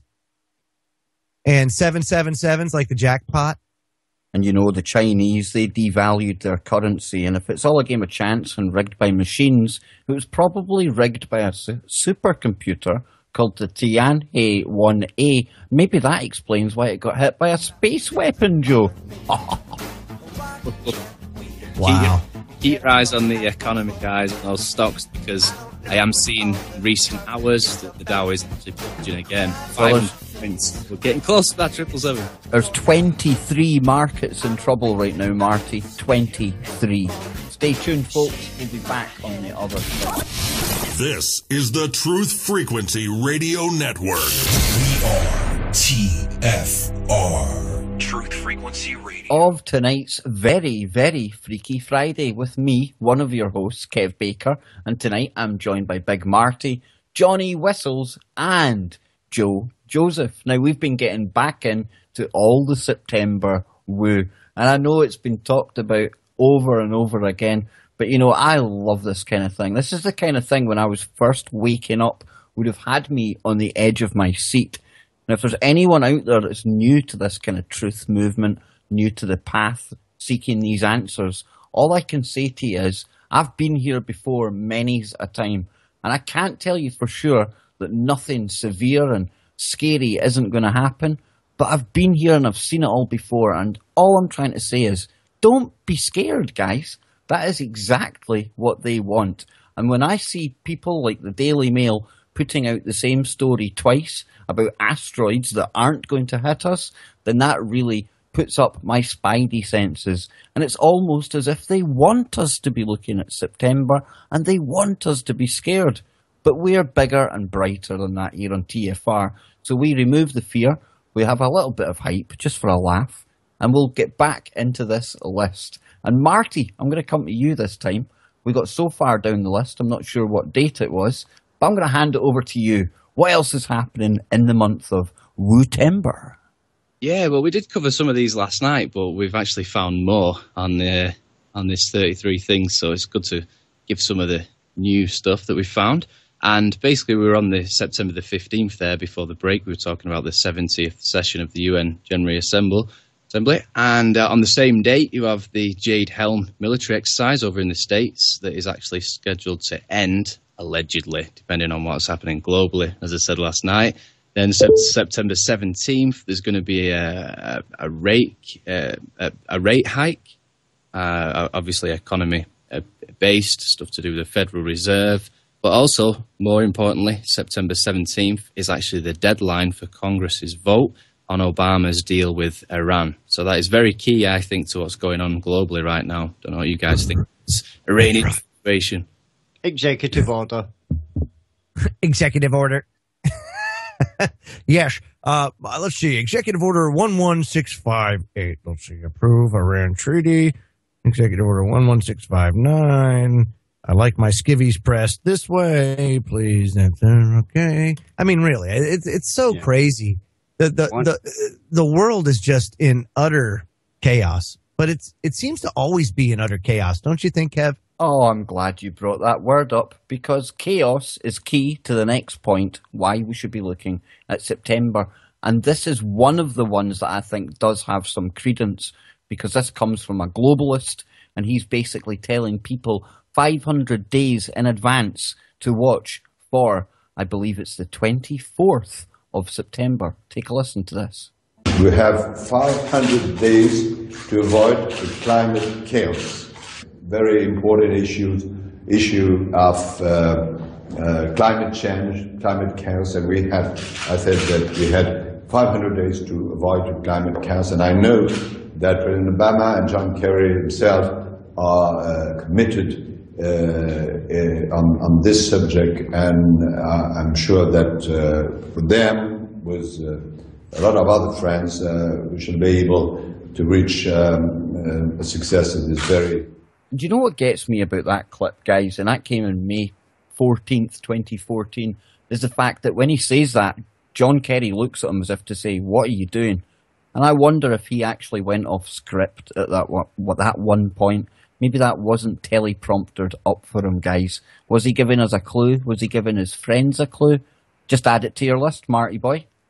Yeah, definitely. I mean, he was talking about 500 days there, and I think I worked out the days between calendar to around about that, the 24th date when the Pope's due to address the joint session, the US Congress, and also the day that the asteroid was supposed to pass its closest point. Or hit, as the naysayers are saying, but I'm sure we'll see. Well, what do you think of the fact that the Daily Mail have come out twice now with the same story trying to deny this asteroid, Joe? Because I hate when I see the mainstream media going with conspiracy kind of stories, because that then tells me they're trying to get us into a mindset or trying to prepare us for something. I don't know, man. All I know is that if that's going to happen, not much fearing it's going to do. They would know. They would know. They would know, and a lot of other people would know. A lot of amateur astronomers would know. They would know the exact time and place where it would Absolutely. hit. I mean, it's not proprietary information for NASA. There are people with telescopes out there that, and by the way, some of these armchair astronomers have some really high-powered telescopes, you know? So I'm just saying, man, if that's going to happen, we would well by now know that something like this is going to happen. You know, there's other organizations too, whistles like MUFON and other organizations that get into this stuff. So the information would get out. And it's not, I don't know. I don't know why they would have to lie about something like that. Well, Joe, is there not like a certain window that something would have to come through? The keyhole, Johnny, the keyhole. Yeah, that keyhole thing, do you know what I mean? So, although they get these stories of asteroids and things that are earthbound, it could be earthbound until they actually look at this thing to see if it's coming through the keyhole, and then they usually find that, okay, it's going to miss it by so many thousand miles. Oh, mean, that there, it tells you itself that it's definitely not coming through that keyhole, that's for sure. Oh, right. Or perhaps, maybe they just mess up. Oh, yeah, don't worry, it's going to miss us. Oops. Yeah, you know what I mean? Like, didn't realize that the gravitational pull of the moon's actually going to make that comet act like a curveball and just kind of come right in, And yeah, you've also got CERN as well, firing at full power. So if there is an asteroid, what is that going to do to the trajectory of the thing? Is that going to change it? Well, imagine it's got a lot of iron in it, possibly, John. Imagine it pulled it in. Yeah, exactly. With CERN. Yeah, so maybe it isn't due to actually hit going off the diagrams, but when CERN's cranked right up with those iron particles, then... Oh. Well, tell me, guys, these are probably brainier than me, but is platinum magnetic? I only ask because that recent comet that flew overhead, they were looking... Is it platinum? Yes, it was a platinum core that was worth $3 billion. Wow. So if platinum's magnetic, that fits for our pulling it in scenario. Yeah, well, I think in its pure form, platinum's not magnetic in itself. Damn. Platinum alloys can be magnetic once you mix it with something, I suppose. You never know. Yeah, it has to be mixed with other metals. Yes. Bummer. Sorry, man. But maybe those organic compounds are turning it magnetic. Well, the other thing that a lot of people don't realize with these atom smashers are the fact that it's not just the smashing of the atoms that cause this energy release or these fields. It's the circular motion of it. That's where the real power lies, You don't necessarily have to smash the atoms. You just accelerate them to the speed of damn near the speed of light. And you create like a magnetic vortex, this is still what gets me, though, Joe, because there's something wrong with physics somewhere. Because they tell us that they're accelerating these protons up to 99.99999% the speed of light. Now, Einstein told us that when you get to the speed of light, you can't actually get there. But as you approach it, your mass will become infinite. Well, how do the protons stay in that tube in that tiny, tiny quantum atomic size? Surely their mass should increase. Well, they would. Well, that's what I'm saying, but they don't. So something's wrong somewhere, surely. How do you know they're not?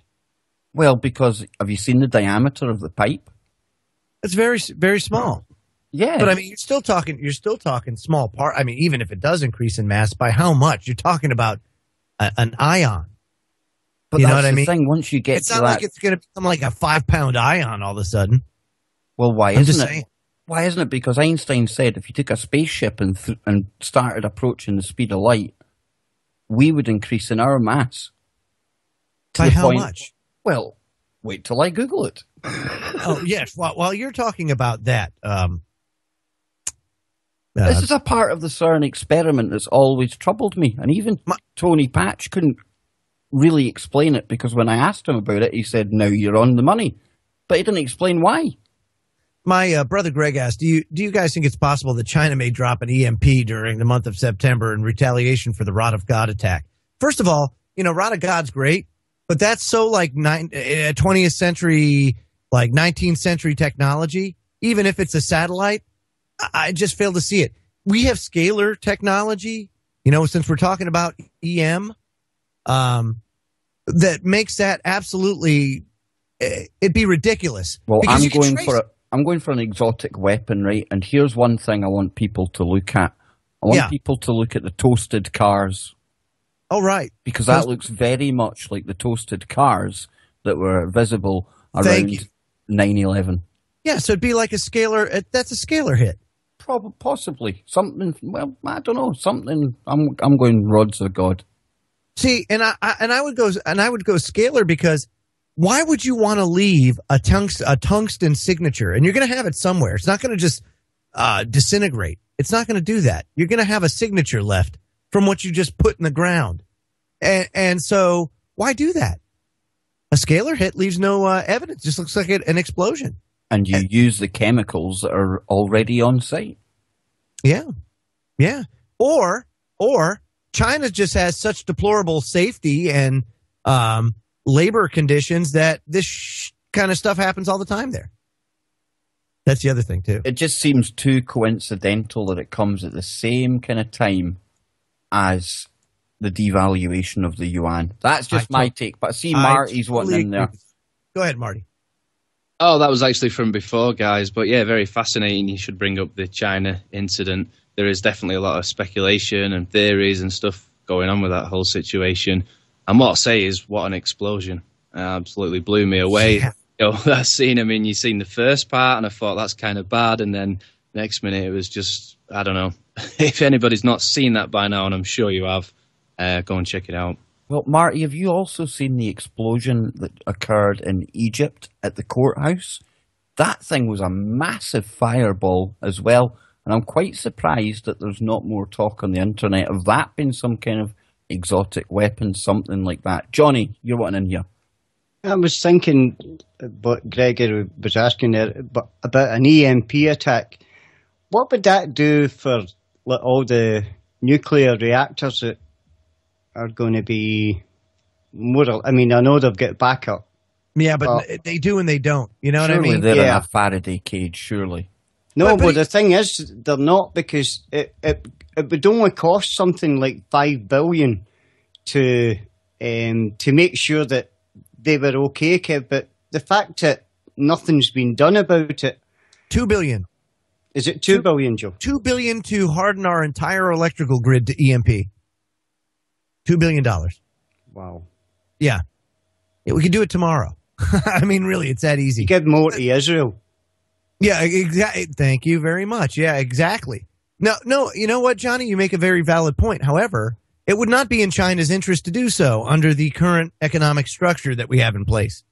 Okay, so if they're going to do that, they know that it's the end of the world as we know it. Because in its current form, we're China's biggest customer. Even if they hate us, we're China's biggest customer.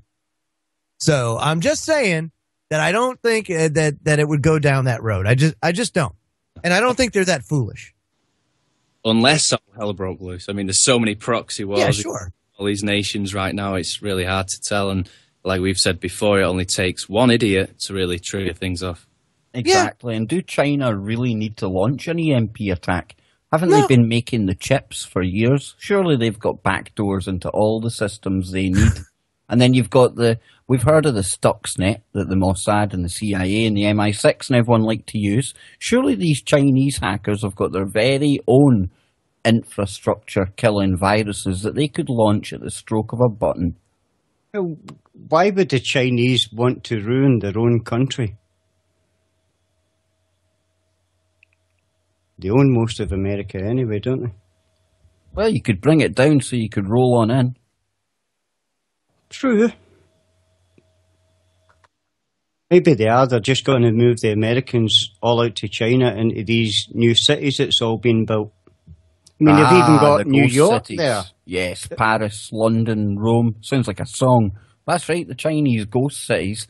That is something to keep your eyes on, folks, because I don't know what they're for. We had the ambassador on at one point saying that they are built in preparation for mass migration of people. For whatever reason, I do not know. But I don't know. Oh, hang on. Has Greg got any more here? What do you think? Is that another question from Greg, guys?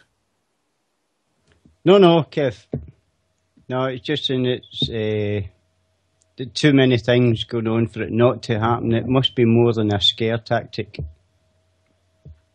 It's a fascinating month already. It appears to be September. So many different things to keep your eye on.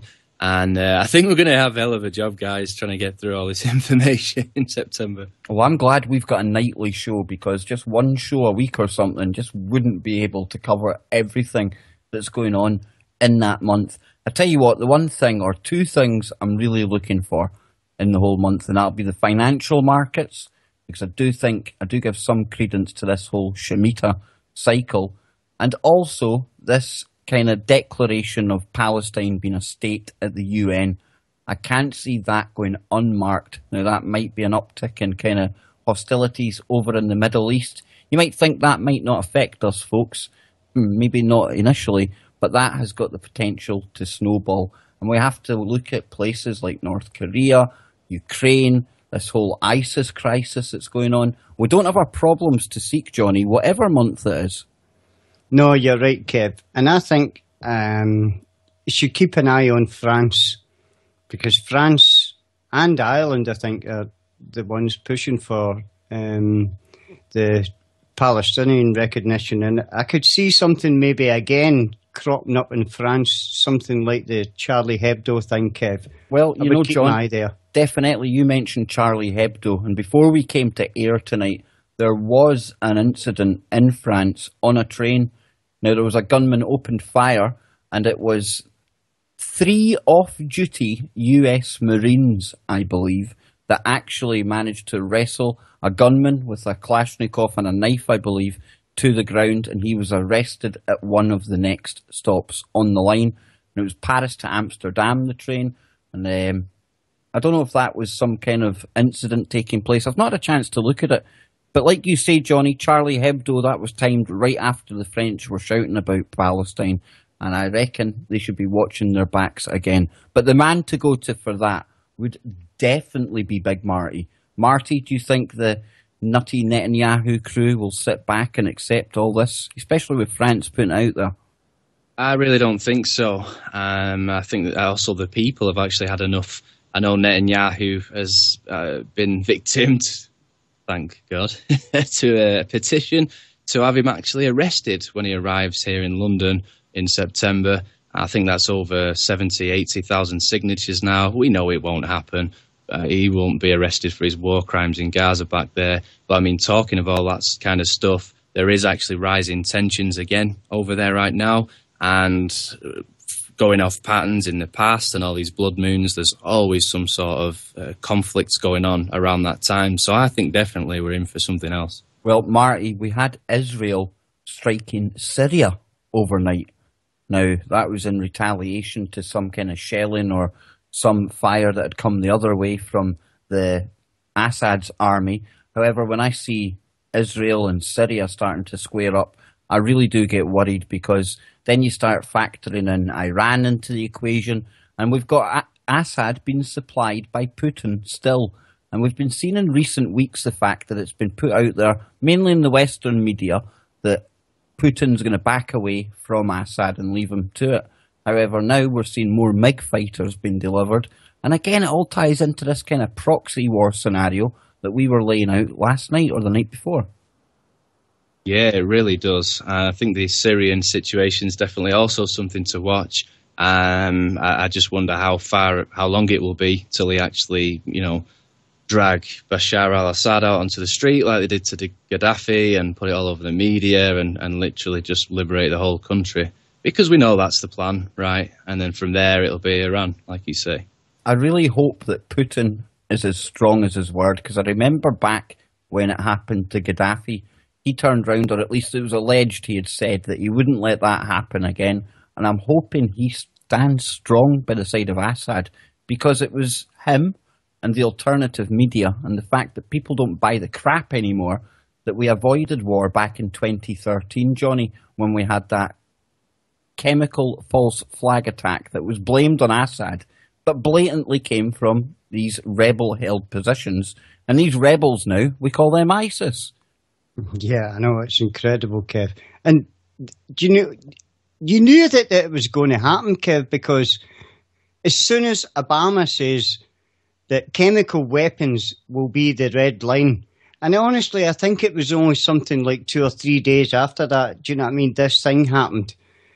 And it was just too dodgy at the time. Do you know what I mean? It was too dodgy at the time when people looked at it, and then when people were actually going in and finding out that it wasn't Assad that was firing these things. Do you know what I mean? So you were talking about, or Marty was talking about Assad getting dragged about in the street and things. But Kev, would Iran stand back and let that happen if Putin was to step aside, would they let that happen to Assad? I don't think they would, but again, at the same time, I look at a lot of these countries as coming under the umbrella of these superpowers, and I wonder how much any of these countries would do without the blessing of Putin in the first place. The same as I wonder how much Kim Jong-un really does without the blessing of Beijing. But people are probably wondering out there, well, how's this all tie into Freaky Friday?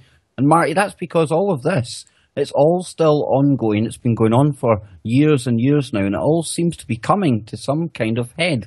And with everyone talking September, with blood moons, everything else, and with some of the killings that you see this ISIS crew getting up to, and I'm not talking about the site media ones, I'm talking about the real ones on the ground.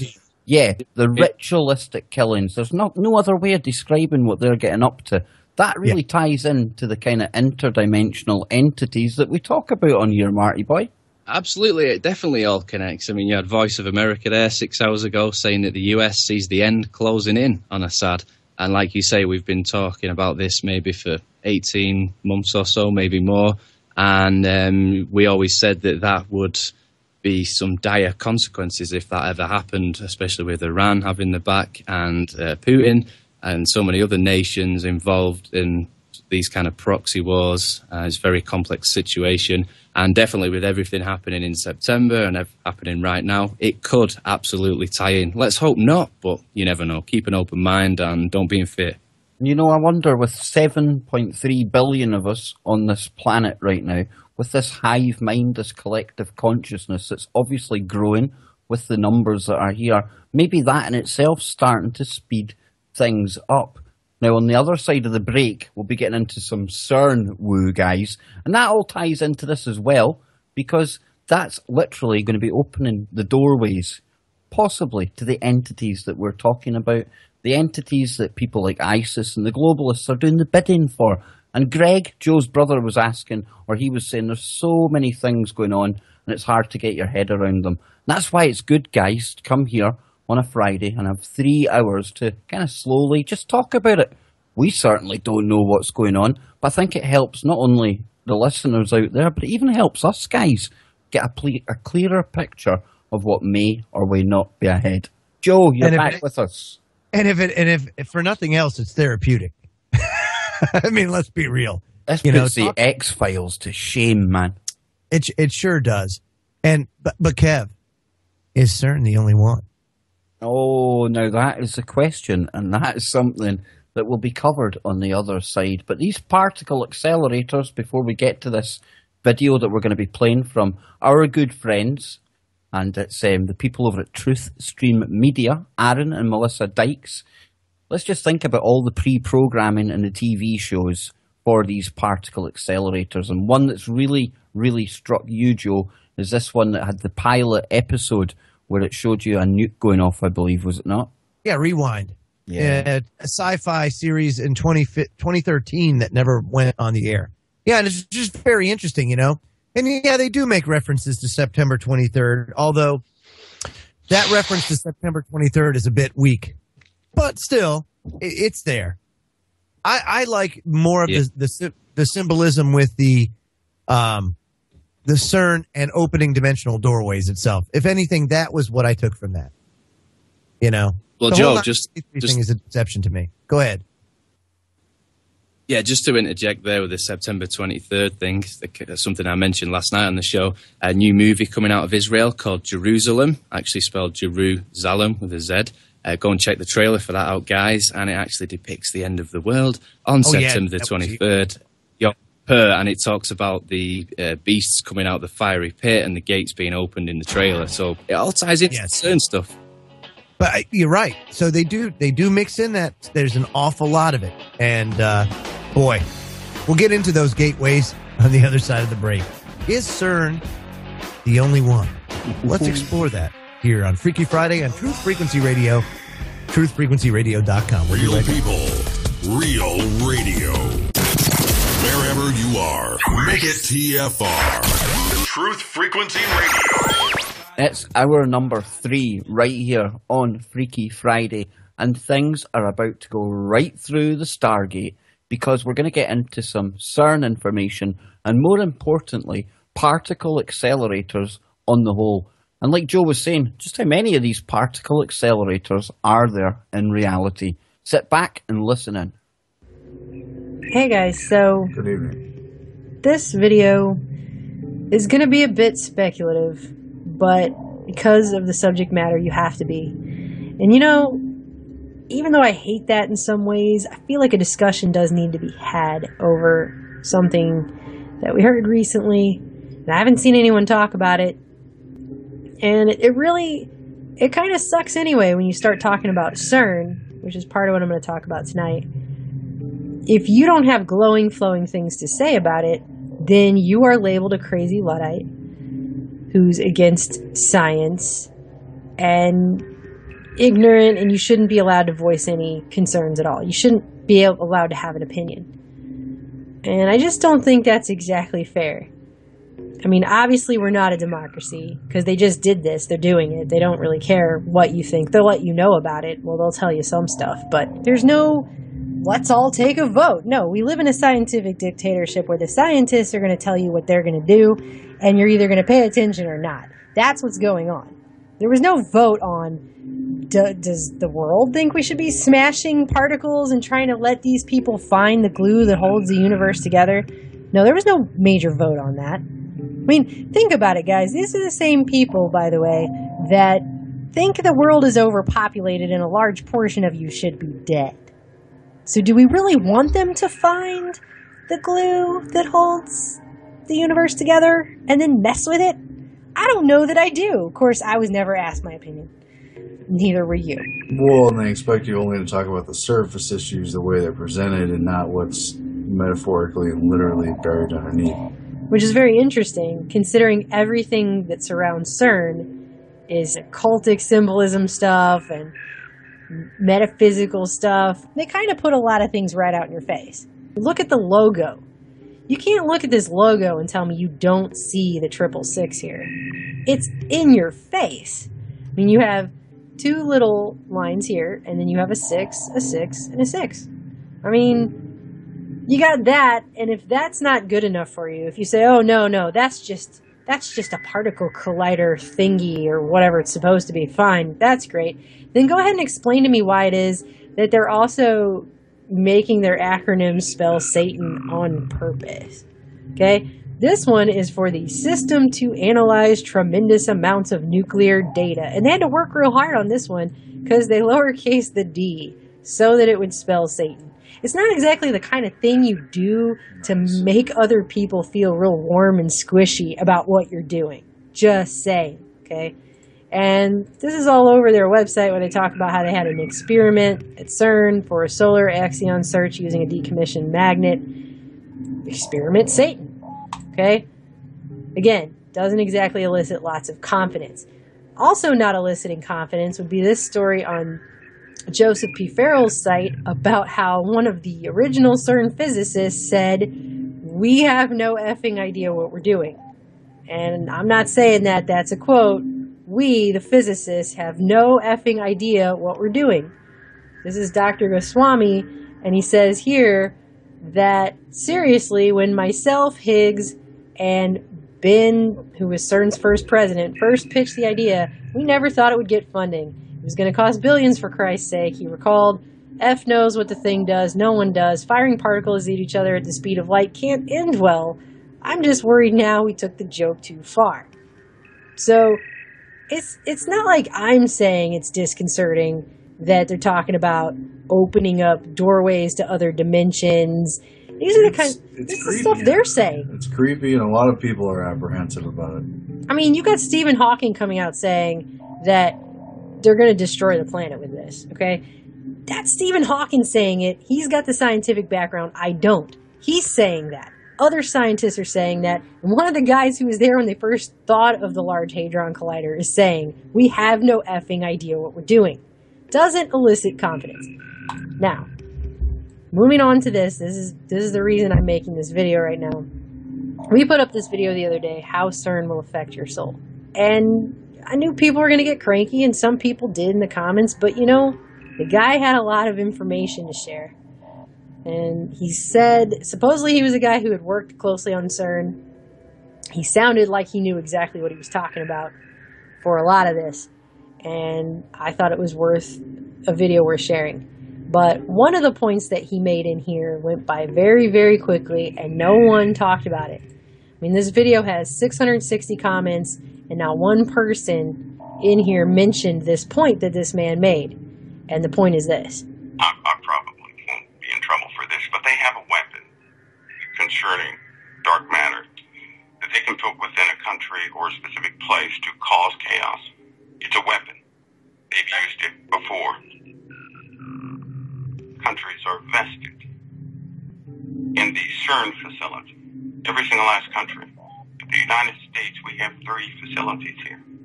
3. I can't tell you where they are. 3. I can't tell you where they are. One they began to build, but they couldn't, but they went ahead and built it anyway.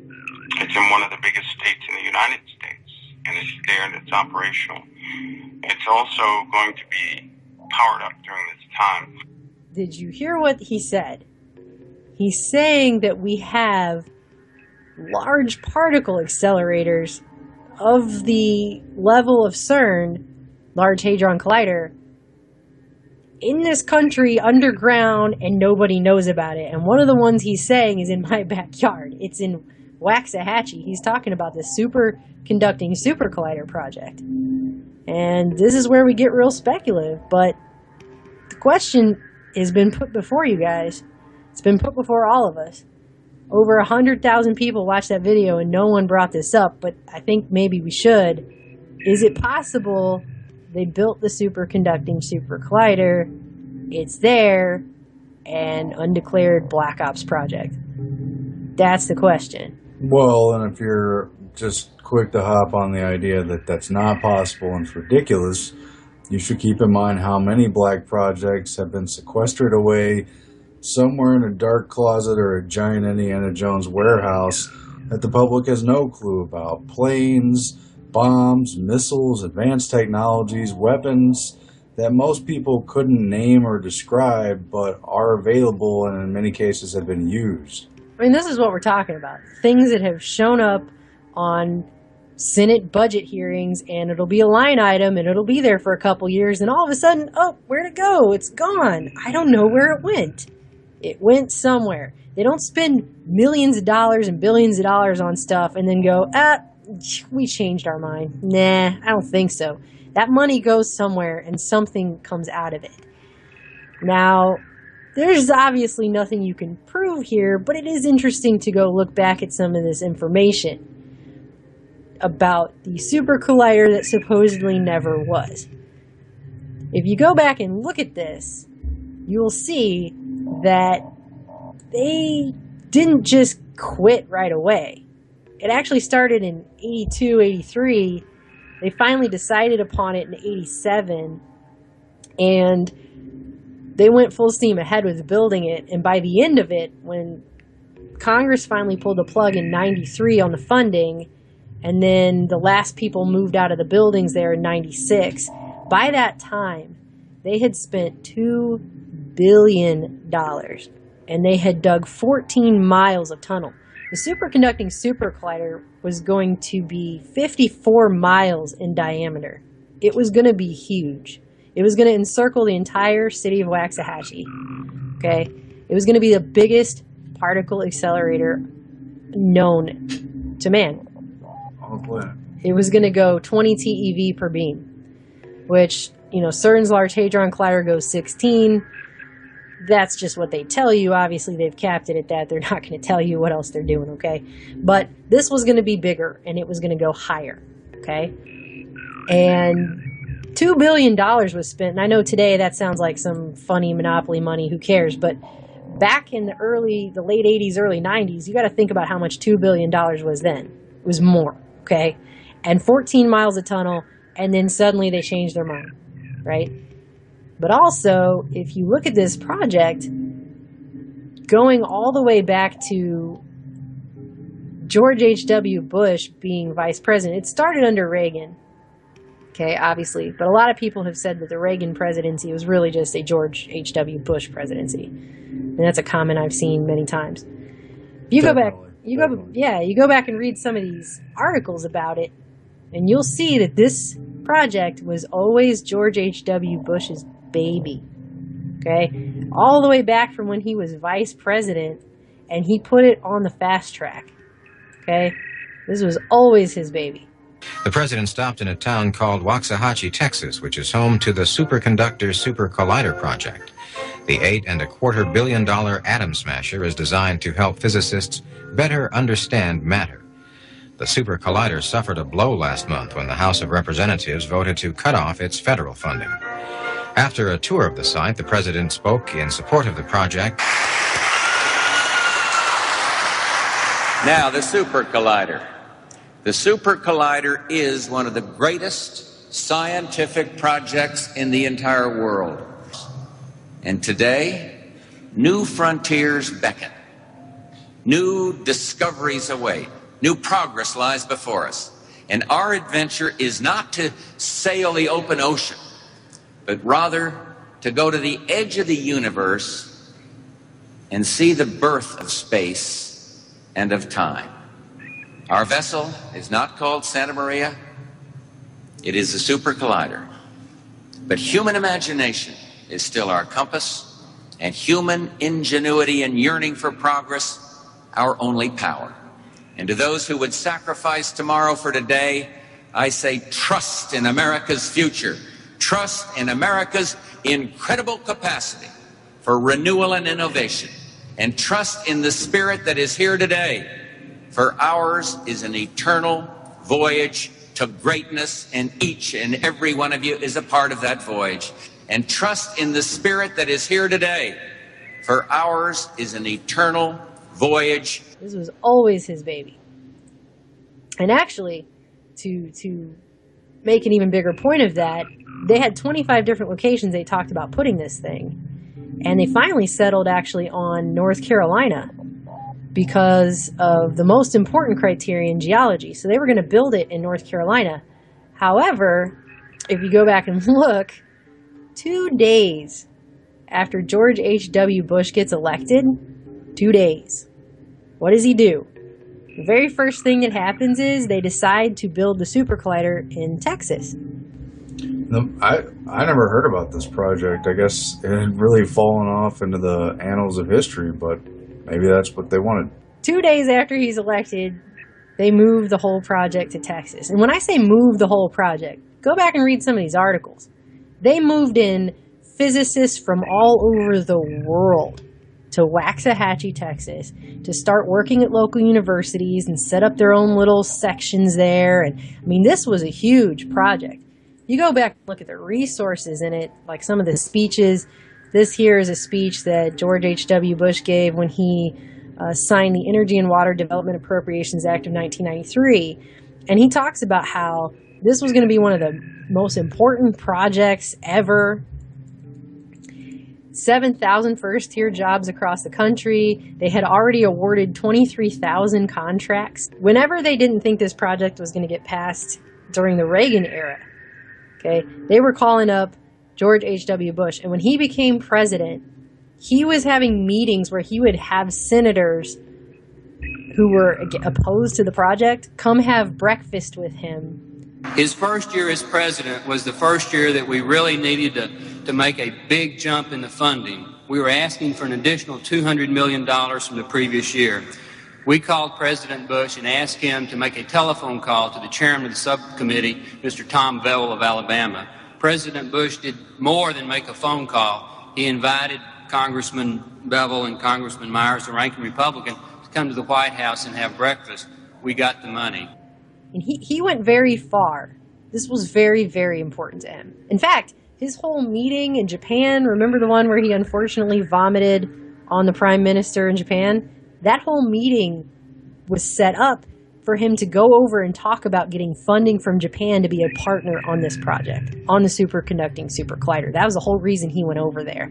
Last year, when it became apparent that we needed to really accelerate our request for international funding, we asked the president to elevate the request for the Japanese. He's had 2 meetings with Prime Minister Miyazawa to make that a personal priority of the Prime Minister's. And today, after the President leaves, the Japanese working group will be here at the SSC to continue those negotiations.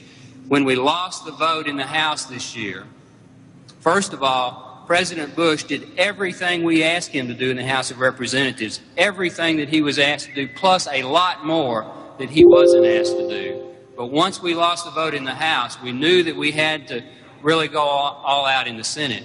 2 weeks ago, President Bush had some of the undecided senators down to the White House and convinced at least 2 of the senators that voted against the project last year to vote for the project this year.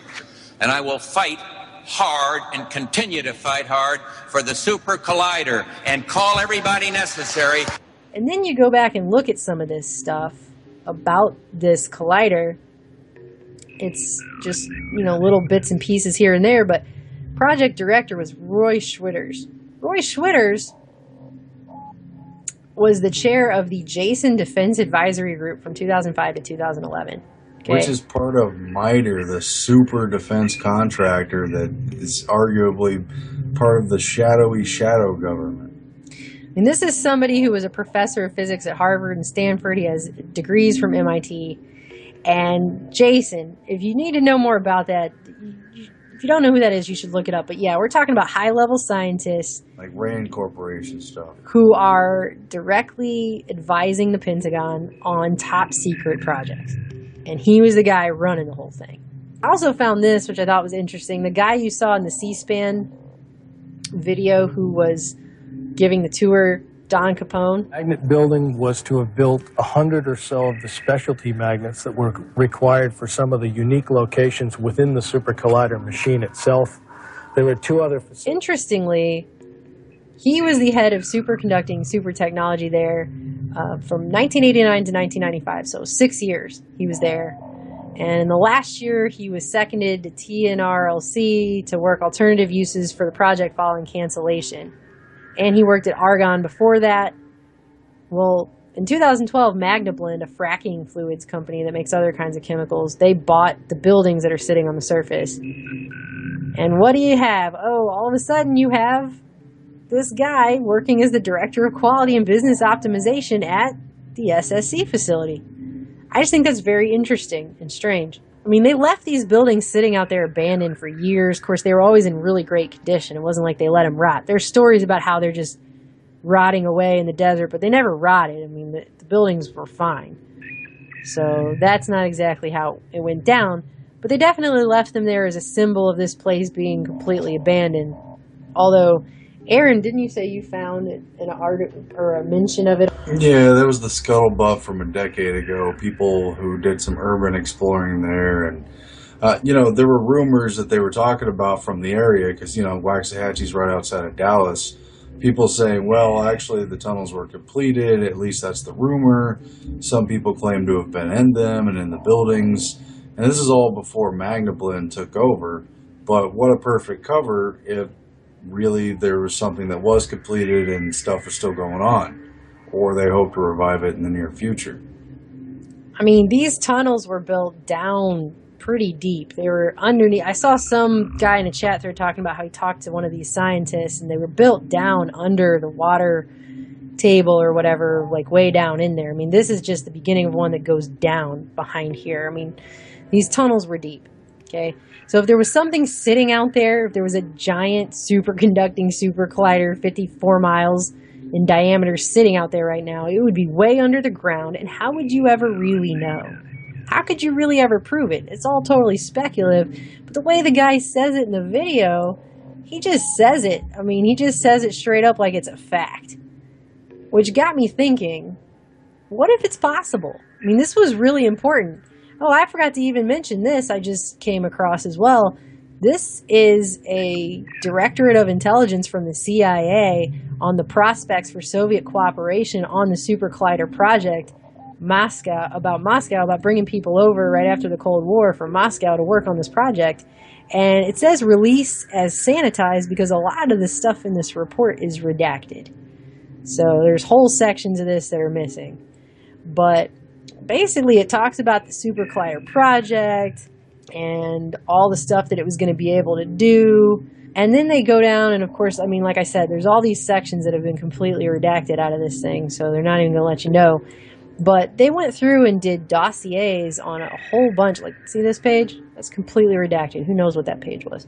They did dossiers on key Soviet players in SSC decision-making. And they talk about their influence and access, their cooperation, their professional status, their expertise, and whether or not they speak English, how old they are. They put a lot of effort into this. So the CIA was involved and very interested in this project, which is another reason why I'm sick and tired of hearing people say that things like particle accelerators cannot be weaponized. Don't use a particle accelerator as a death ray. Now, when I was putting together this lecture, I asked the question to my colleagues, my very esteemed colleagues, has anyone ever tried to develop an accelerator as a weapon? And they said, oh, mumble, mumble, Cold War, space, Star Wars, something and rather. No, that was their conclusion. They were wrong. People in the US did think about building a particle accelerator, called a neutral beam accelerator, that they would launch into space. That's the first bit, which is a bit wacky. And then they would use it to shoot down satellites and shoot down missiles and destroy anything that they didn't like, because they were going to have this super powerful beam in space. Well, they quickly realized that this was crazy. Give me a break. Well, but that's kind of the point, too, with this stuff. If something happened once this project was decommissioned or off the books, if that's going on, there's not a lot we're going to know about it. We do know that deep underground military bases exist. They're very secretive. They're black budgeted. And they could go as deep as 8,000 feet. They could be many, many stories deep. There could be any number of things going on down there. How would you know? Yeah. That's the point. I mean, people are getting all freaked out about CERN, and they're getting all upset about September, and I hear you, and I understand why. I mean, they've got their creepy occultic opera they're having in the collider, the dance of destruction. I mean, all this stuff. I see it, and I hear what you're saying, but for a second, just think about the possibility that CERN is not the largest collider on the planet, and that the government has bigger ones, underground, off the record. I mean, they won't even admit Area 51 exists, guys, okay? And we know it exists. It's right there on the surface. You're never going to hear about this. It would be one of those things that's born black, as they say. It's a black op project from the beginning. It would always be off the record. But if you think CERN is unaccountable, I mean, at least CERN puts up their charts of beams and things, and who knows how accurate those are if they're actually telling you the truth. But at least they put some stuff up and let you know something, okay? This would be completely off the record, run by the shadow government, run by the CIA, George H.W. Bush's friends, whatever, the military-industrial complex, you name it, and you would never know. And oh, by the way, the scientists at CERN who want to build an even bigger collider now are talking about reviving the SSC as a Higgs factory, not the original circle, which on this map is already there as if it's completed, but an even bigger one which would encircle all of Dallas, between Dallas and Fort Worth. This here. And if you think 16 or 20 TeV sounds crazy, start looking at some of the numbers they're talking about down here. They're talking about 50 TeV, which is what CERN is talking about. And then they start getting into what happens if they want to go above 100 TeV. At that point, they'll just switch out the magnets, and this loop would become a 300 TeV collider. I just think it's interesting that when you look at this map and they talk about building a new Higgs factory, they show the circle, but then they have this much, much bigger one here that they're actually talking about. So was the circle completed or not? Wow, it's hard to believe those types of people would let the big fish go, especially with $2 billion plus spent on a project supposedly just abandoned. I don't buy it. Our vessel is not called Santa Maria. It is the Super Collider. I can't tell you where they are. One they began to build, but they couldn't, but they went ahead and built it anyway. President Bush did everything we asked him to do in the House of Representatives. To go to the edge of the universe and see the birth of space and of time. But they couldn't, but they went ahead and built it anyway. It's in one of the biggest states in the United States, and it's there and it's operational. The Super Collider is one of the greatest scientific projects in the entire world. And it's there and it's operational. Everything that he was asked to do, plus a lot more that he wasn't asked to do. And I will fight hard and continue to fight hard for the Super Collider and call everybody necessary. It's there and it's operational. It's also going to be powered up during this time.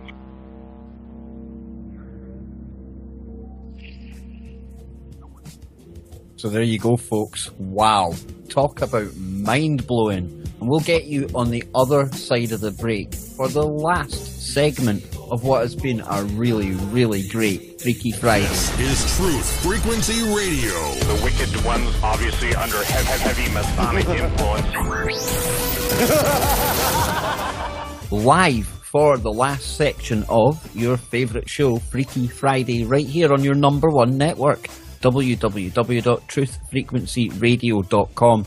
Now, that clip we played in the last section of the show, you can find over at truthstreammedia.com, Truthstream Media over on YouTube and on Facebook, and that's from Aaron and Melissa Dykes. And I think you'll all agree that that is so beyond anything that you see on YouTube normally. Guys, I mean, if you could give them a standing ovation for that, it's certainly deserving. But I'll come to you first, Joe, because one of the pieces of that actual clip there was referring back to the clip that you played last week, and that's concerning antimatter. So what's your take on all this antimatter angle, Joe? Because this is a new kind of aspect on the whole CERN thing for me, and I'm still trying to wrap my head around it. I think they're trying to control it, like the guy said, you know, that they know now how to contain it. But it's all about when it interacts with us, you know, with regular matter, it instantly destroys itself and does so in a very, very chaotic fashion. So the other thing is he said, what did he say? That they had like the weapons where you could just put it out there. Obviously, it would have to be deployed and it would have to be contained. But if you're just around it, it has negative effects on the human psyche, on human behavior. I don't know. It seems plausible to me. It really does. And that's a scary part of this technology. Is that's just one of the uses of the technology, isn't it, Whistles? I mean, these devices, again, the scientists, the powers that shouldn't be, have built some amazing machines that do so many different things. Isn't that right? Yeah, listen, when you're talking about antimatter, why has nobody ever looked for uncle matter? I mean, if there's an antimatter, there must be an uncle matter. So why has nobody ever mentioned it? I think that the uncle matter is actually dark matter. No way. Oh. Excellent. Oh, my God. Did you call an end to that, Joe? I can't take it. That's why I love Whistles. Yeah. Hey, Whistles. That's right. Thank you. That was awful. Uncle matter. Does it matter? Well, I think some of this kind of ties into the black goo stuff that we were talking about last week and the programmable matter. That could be something that they're kind of working towards. Definitely. You also see that in the Terminator movie. I know it's a Hollywood reference, but still makes a definite connection there in when, spoiler alert, but John Connor is actually attacked by the Skynet guy. And yes, dude! Oh! Yeah. Oh! Like goo goes all over his face, and then basically he's changed and morphed into one of these programmable things. I can't agree with you more, Marty. There was so much symbolism in that movie. Oh, it was unbelievable. And I got to be honest with you, Kev. I didn't expect that at all. I was I had no idea. I was just like looking through some movies. I'm like, oh, really? Absolutely. And I think we should just get off calling them movies. They're probably like infomercials because there's more truth in that than there is when you actually watch the documentaries with half these talking heads with their white coats on saying that they've done this study and that, and they've found out how many fruit pastels it takes to choke a kestrel. Who cares? That's right. It's like this. It's Billy Mays as John Connor in Come to Kev Nye, Science Guy. I mean, come on, dude. It's like he not only does his laundry with OxyClean, but he also kicks ass for Skynet. I mean, come on. It's unbelievable. You're right. It is becoming an infomercial for the powers that shouldn't be. But then again, that's their media. That's how they put it out there. You forget. They're the ones that are funding it. So, what was the name of that program again that you were referring to earlier on, Joe, with the 923 symbolism? Rewind. Well, if you think about that, in that they have a new kind of brand of cops, kind of investigators, and what they do is they go into a room where they have the largest particle collider in the world, only it's cut off at one end, and then you see the time stream coming out of the particle collider. Yeah! I mean, how unbelievable is that? Exactly, man. And although, Joe, surely now, with our quantum kind of mindset that we come from, surely observing that time stream would collapse everything. It would have to. Yeah, so they didn't get that one right. But it's good woo. Hey, don't... And again, though, what are they trying to tell us? If it's an infomercial... That's a very good question. And why did the particle accelerator eerily look like CERN? I mean, almost identical, only kind of scaled down, guys? And it's kind of part of the ritual, isn't it, that they use to actually put things under your nose without you hoping that you don't notice all this subliminal imagery and the things they just sneak in there. I think I heard something to the effect of the things they do don't have any power unless they actually show us what they're doing, and it can even be in a subliminal way. Plus, we can even go quantum with it as well, because if they sow the seed in enough people's subconscious, we are literal creators of our reality. So possibly we're helping to manifest the magic that they're trying to spin around us in the first place. And it gets a bit confusing, Joe. No, there's no doubt they manipulate us. And another way they do it, since we're talking about quantum, electromagnetics, and everything else, and I just want to say that this technology's been out for a very long time, and they're using it for all sorts of different modes and methods. One being mind control, like you were saying. How do they get away with all this stuff? Well, they have many ways they go about it. Another way they can do it, since we're talking about quantum, is the neurophone. People are like, what? A neurophone? Why, yes. See, now Tom Bearden wrote about this, and it's very interesting. I didn't know this, and I think you'll find this extremely fascinating. It says, let's see, another device that uses, it's hard. This is a mouthful. The new hyperspatial virtual state nested modulation technology, and has done so for 17 or 18 years, is Dr. Pat Flanagan's neurophone. It says, with brilliant insight and intuition far beyond that of any science at the time, Pat invented and patented the instrument by the time he was 17 years old. The neurophone is a device that, contrary to all present-day theory and knowledge, will directly pump the brain and reproduce sound and information directly in the brain and mind system without going through the auditory system at all. A simplified, it's not really that hard to do. Now, the device briefly takes a complex signal, such as the sound of an orchestra playing a musical interlude, and electrically processes it. And the signal passes into a section that clips everything into a series of square waves. And then remarkably, it turns it into like these noisy spikes and then it's translated in a virtual state modulation. Did you get that, Kev?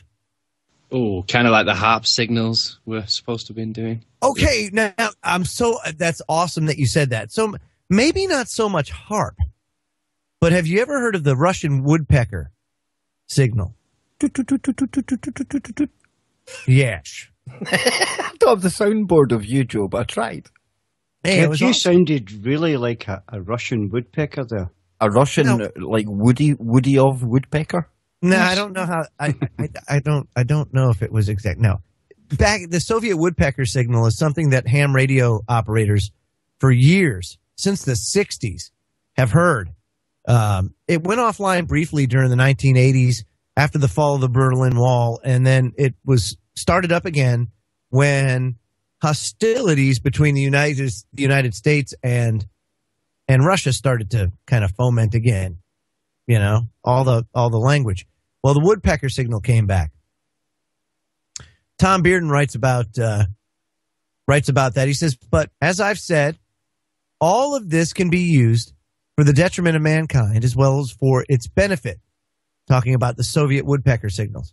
Unfortunately, it appears that the Soviet Union, and he wrote this back before the Berlin Wall fell, has chosen to weaponize the effects on a global scale. That being that of this technology, this neurophone technology. And he says, a prime example is the woodpecker signals emanating from the USSR in the 5 to 30 megahertz region and interfering with communications around the Earth. It says these complex woodpecker signals appear to originate from 2 or 3 dozen powerful Soviet transmitters, each with a power estimated as high as 40 megawatts. Now, that's a lot of power, just so you know, especially in RF. The pioneering experimental measurement of these signals by Robert Beck and William Buys have shown just how deadly a potential may be possessed by the signals. These measurements have been performed in Eugene and Portland, Oregon, Los Angeles, California, Huntsville, Alabama, and several other locations. And they've been particularly significant on the West Coast and in and around Eugene, Oregon, because of the presence of a direct current transmission line several hundred miles long, which has acted as a long wire antenna, picking up the signals and rebroadcasting them with appreciable gain in the vicinity. Typically, the signals may be found on, say, 16 different carriers between 10 and 20 megahertz.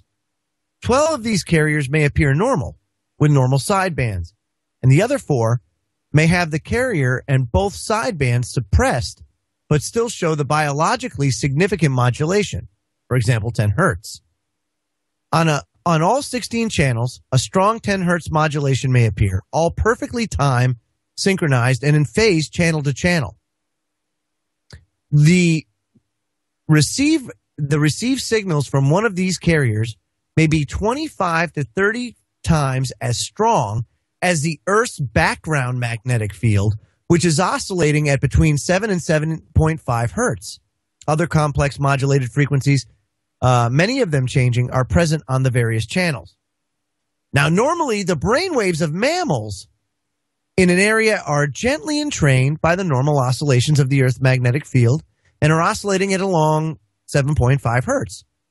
Under continuous radiation from Soviet woodpecker signals, 30%,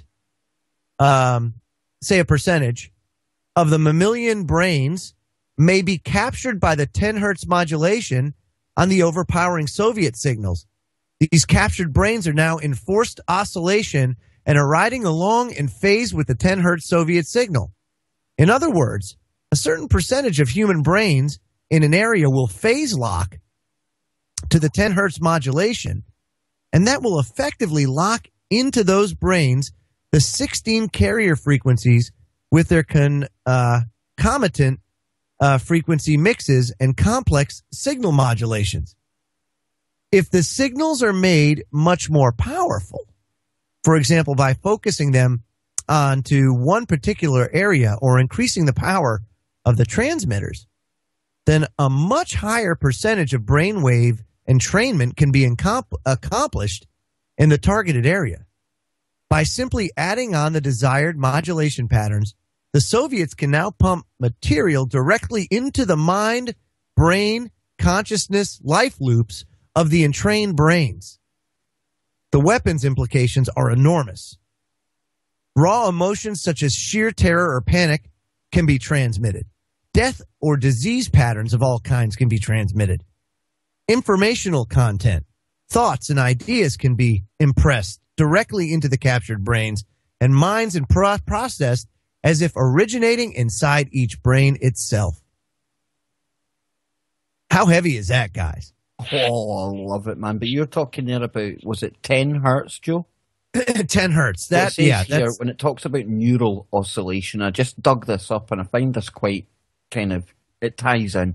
It says the first discovered and best known frequency band is the alpha activity, and it says 8 to 13 hertz. And it goes on to say that this can be detected from the occipital lobe during relaxed wakefulness and increased when the eyes are closed. Now that suggests to me it kind of put you into a lucid kind of dreaming state, almost. Wow. I'm telling you, it all ties together, buddy. This is huge. And then we had Nano on the show the other night. She was talking about something called scanners. Now this is a new kind of concept of a movie that's coming out where this sounds totally sci-fi, but it's real. You basically, with your subconscious, write the movie. I knew there'd be silence at that one. Definitely. Your thought pattern and the fact that they now have mapped all the neural pathways in the brain, from what I could make out from Nano, that goes into a computer, and then that determines. Yes, that determines the outcome of your film. It's a quantum film, Joe. Dude, it's a quantum film. I'll get the link for this, guys. It's called Scanners. So yeah, check that out. But basically, you write the ending. Forget that you read what the ending is. You write it. Wow. That is, I got to see that, dude. That's unbelievable. But now, I just want to be clear. He was writing about this stuff in the 80s, and this technology was being employed since the 60s. Let's just put that in perspective. And then say, wow, if he was writing about the neurophone and the Russian woodpecker signal has been going down for well over 50 years. So where are they now? You know what I mean? I say the technology, the advancement of technology, you can no longer measure in years because of how far ahead I think they are. It's unbelievable. I can't. And of course, all of this technology has beneficial, can be beneficial to humanity if it's used in the correct way. But guys, I got to tell you, I'm not too impressed with humanity up to now, and I don't foresee humanity getting any better. As a matter of fact, I see us really degenerating right now. And could that be a result of the employment of this technology? What do you think?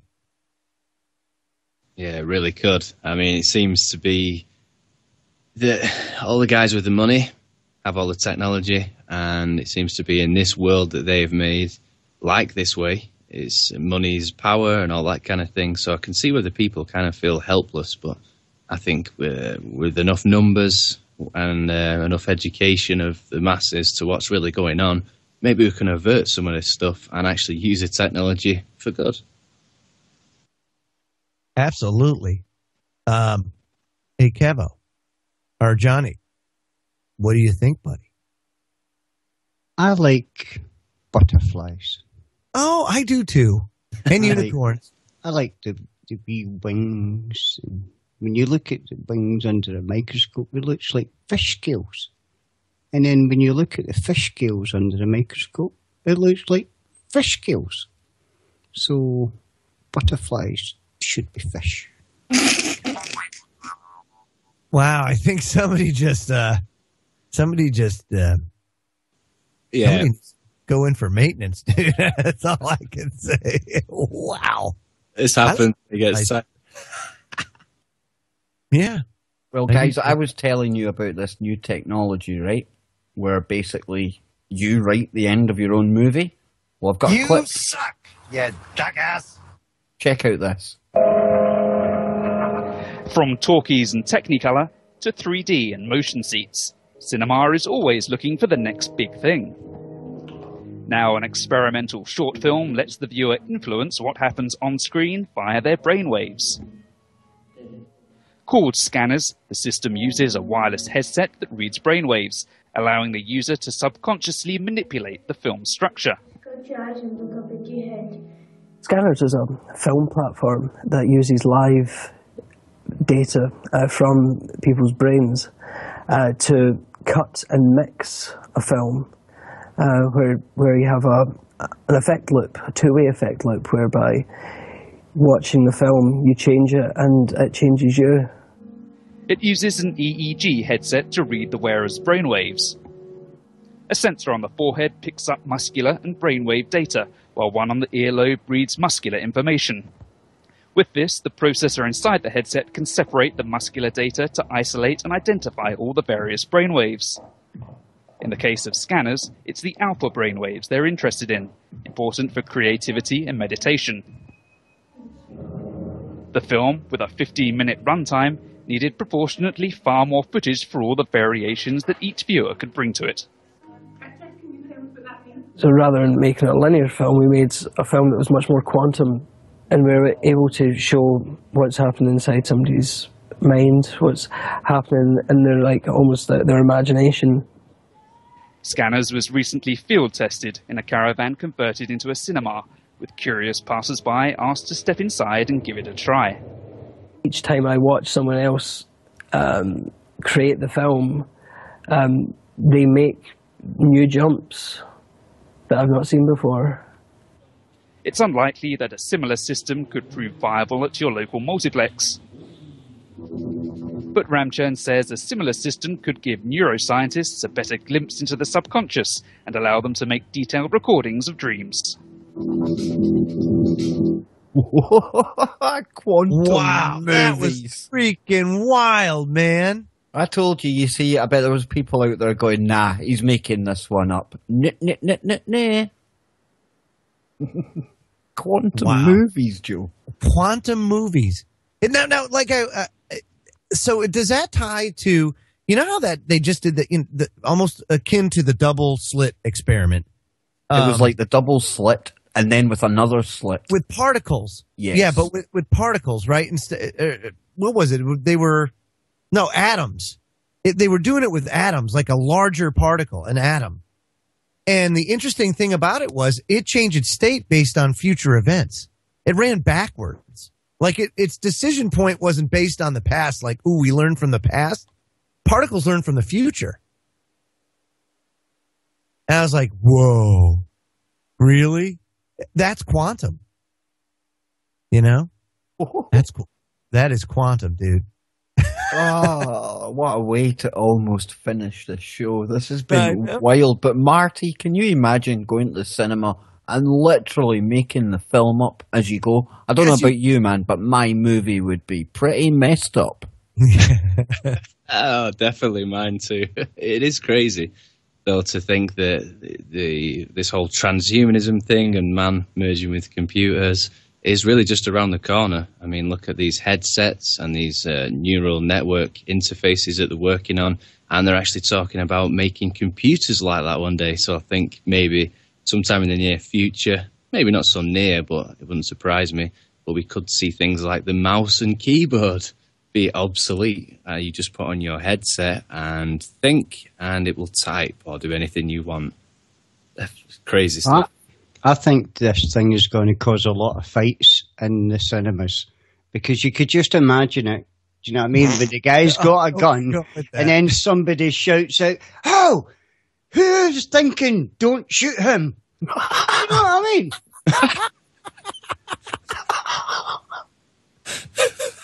I'd have to forget the glue that holds the universe together. It's the glue that holds Freaky Friday together. You really are, Whistles. Yes, you are, buddy. Oh, that's awesome. Oh, superb. You need to laugh in this world, especially some of the topics we've gone over tonight. But I don't know about you guys on the panel. I hope all the audience enjoyed it half as much as I did. Oh, I certainly did. And folks, don't forget, a week from tonight, 7 p.m. Eastern, midnight in the UK, Clifford Carnicom from the Carnicom Institute. Going to be our guest next week. So you want to mark that on your calendars. Yeah, it's going to be a good one. I mean, talk about it being exciting to have the guy that really broke the chemtrail thing wide open come on the air and discuss that and Morgellons, which in and of itself, that disease has a ton of woo. I mean, that is like the woo disease of death. I mean, seriously, if you want a death by woo, that's what it is. And hey, you know, speaking of woo, we learn from the best. Chris and Cherie Geo coming up next. So you don't want to miss that. So there's so much good radio here at TFR. Damn it, all day long. What do you say, guys? Oh, the Woo Express just keeps chugging along. It certainly does. It certainly does. And it's great, you know? It's great. Friday night. Oh, Joe, when I think about this kind of show, this is the kind of show I would have absolutely loved when I was just starting to wake up. It's always all the best topics. We won't give them any of the answers, but at least we can make people think about some of the more interesting stuff that's around. Take us away from the kind of 5 cents, 3D reality madness that myself, Marty, and Johnny have to do night in and night out. And I cannot stress more, folks. Support D's Nuts in 2016. Thank you very much.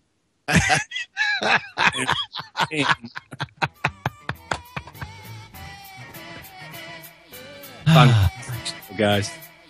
Fantastic show. Yeah, stand by. Chris and Cherie Geo coming up next. And remember, folks, wherever you are, make a TFR. D's Nuts. 215.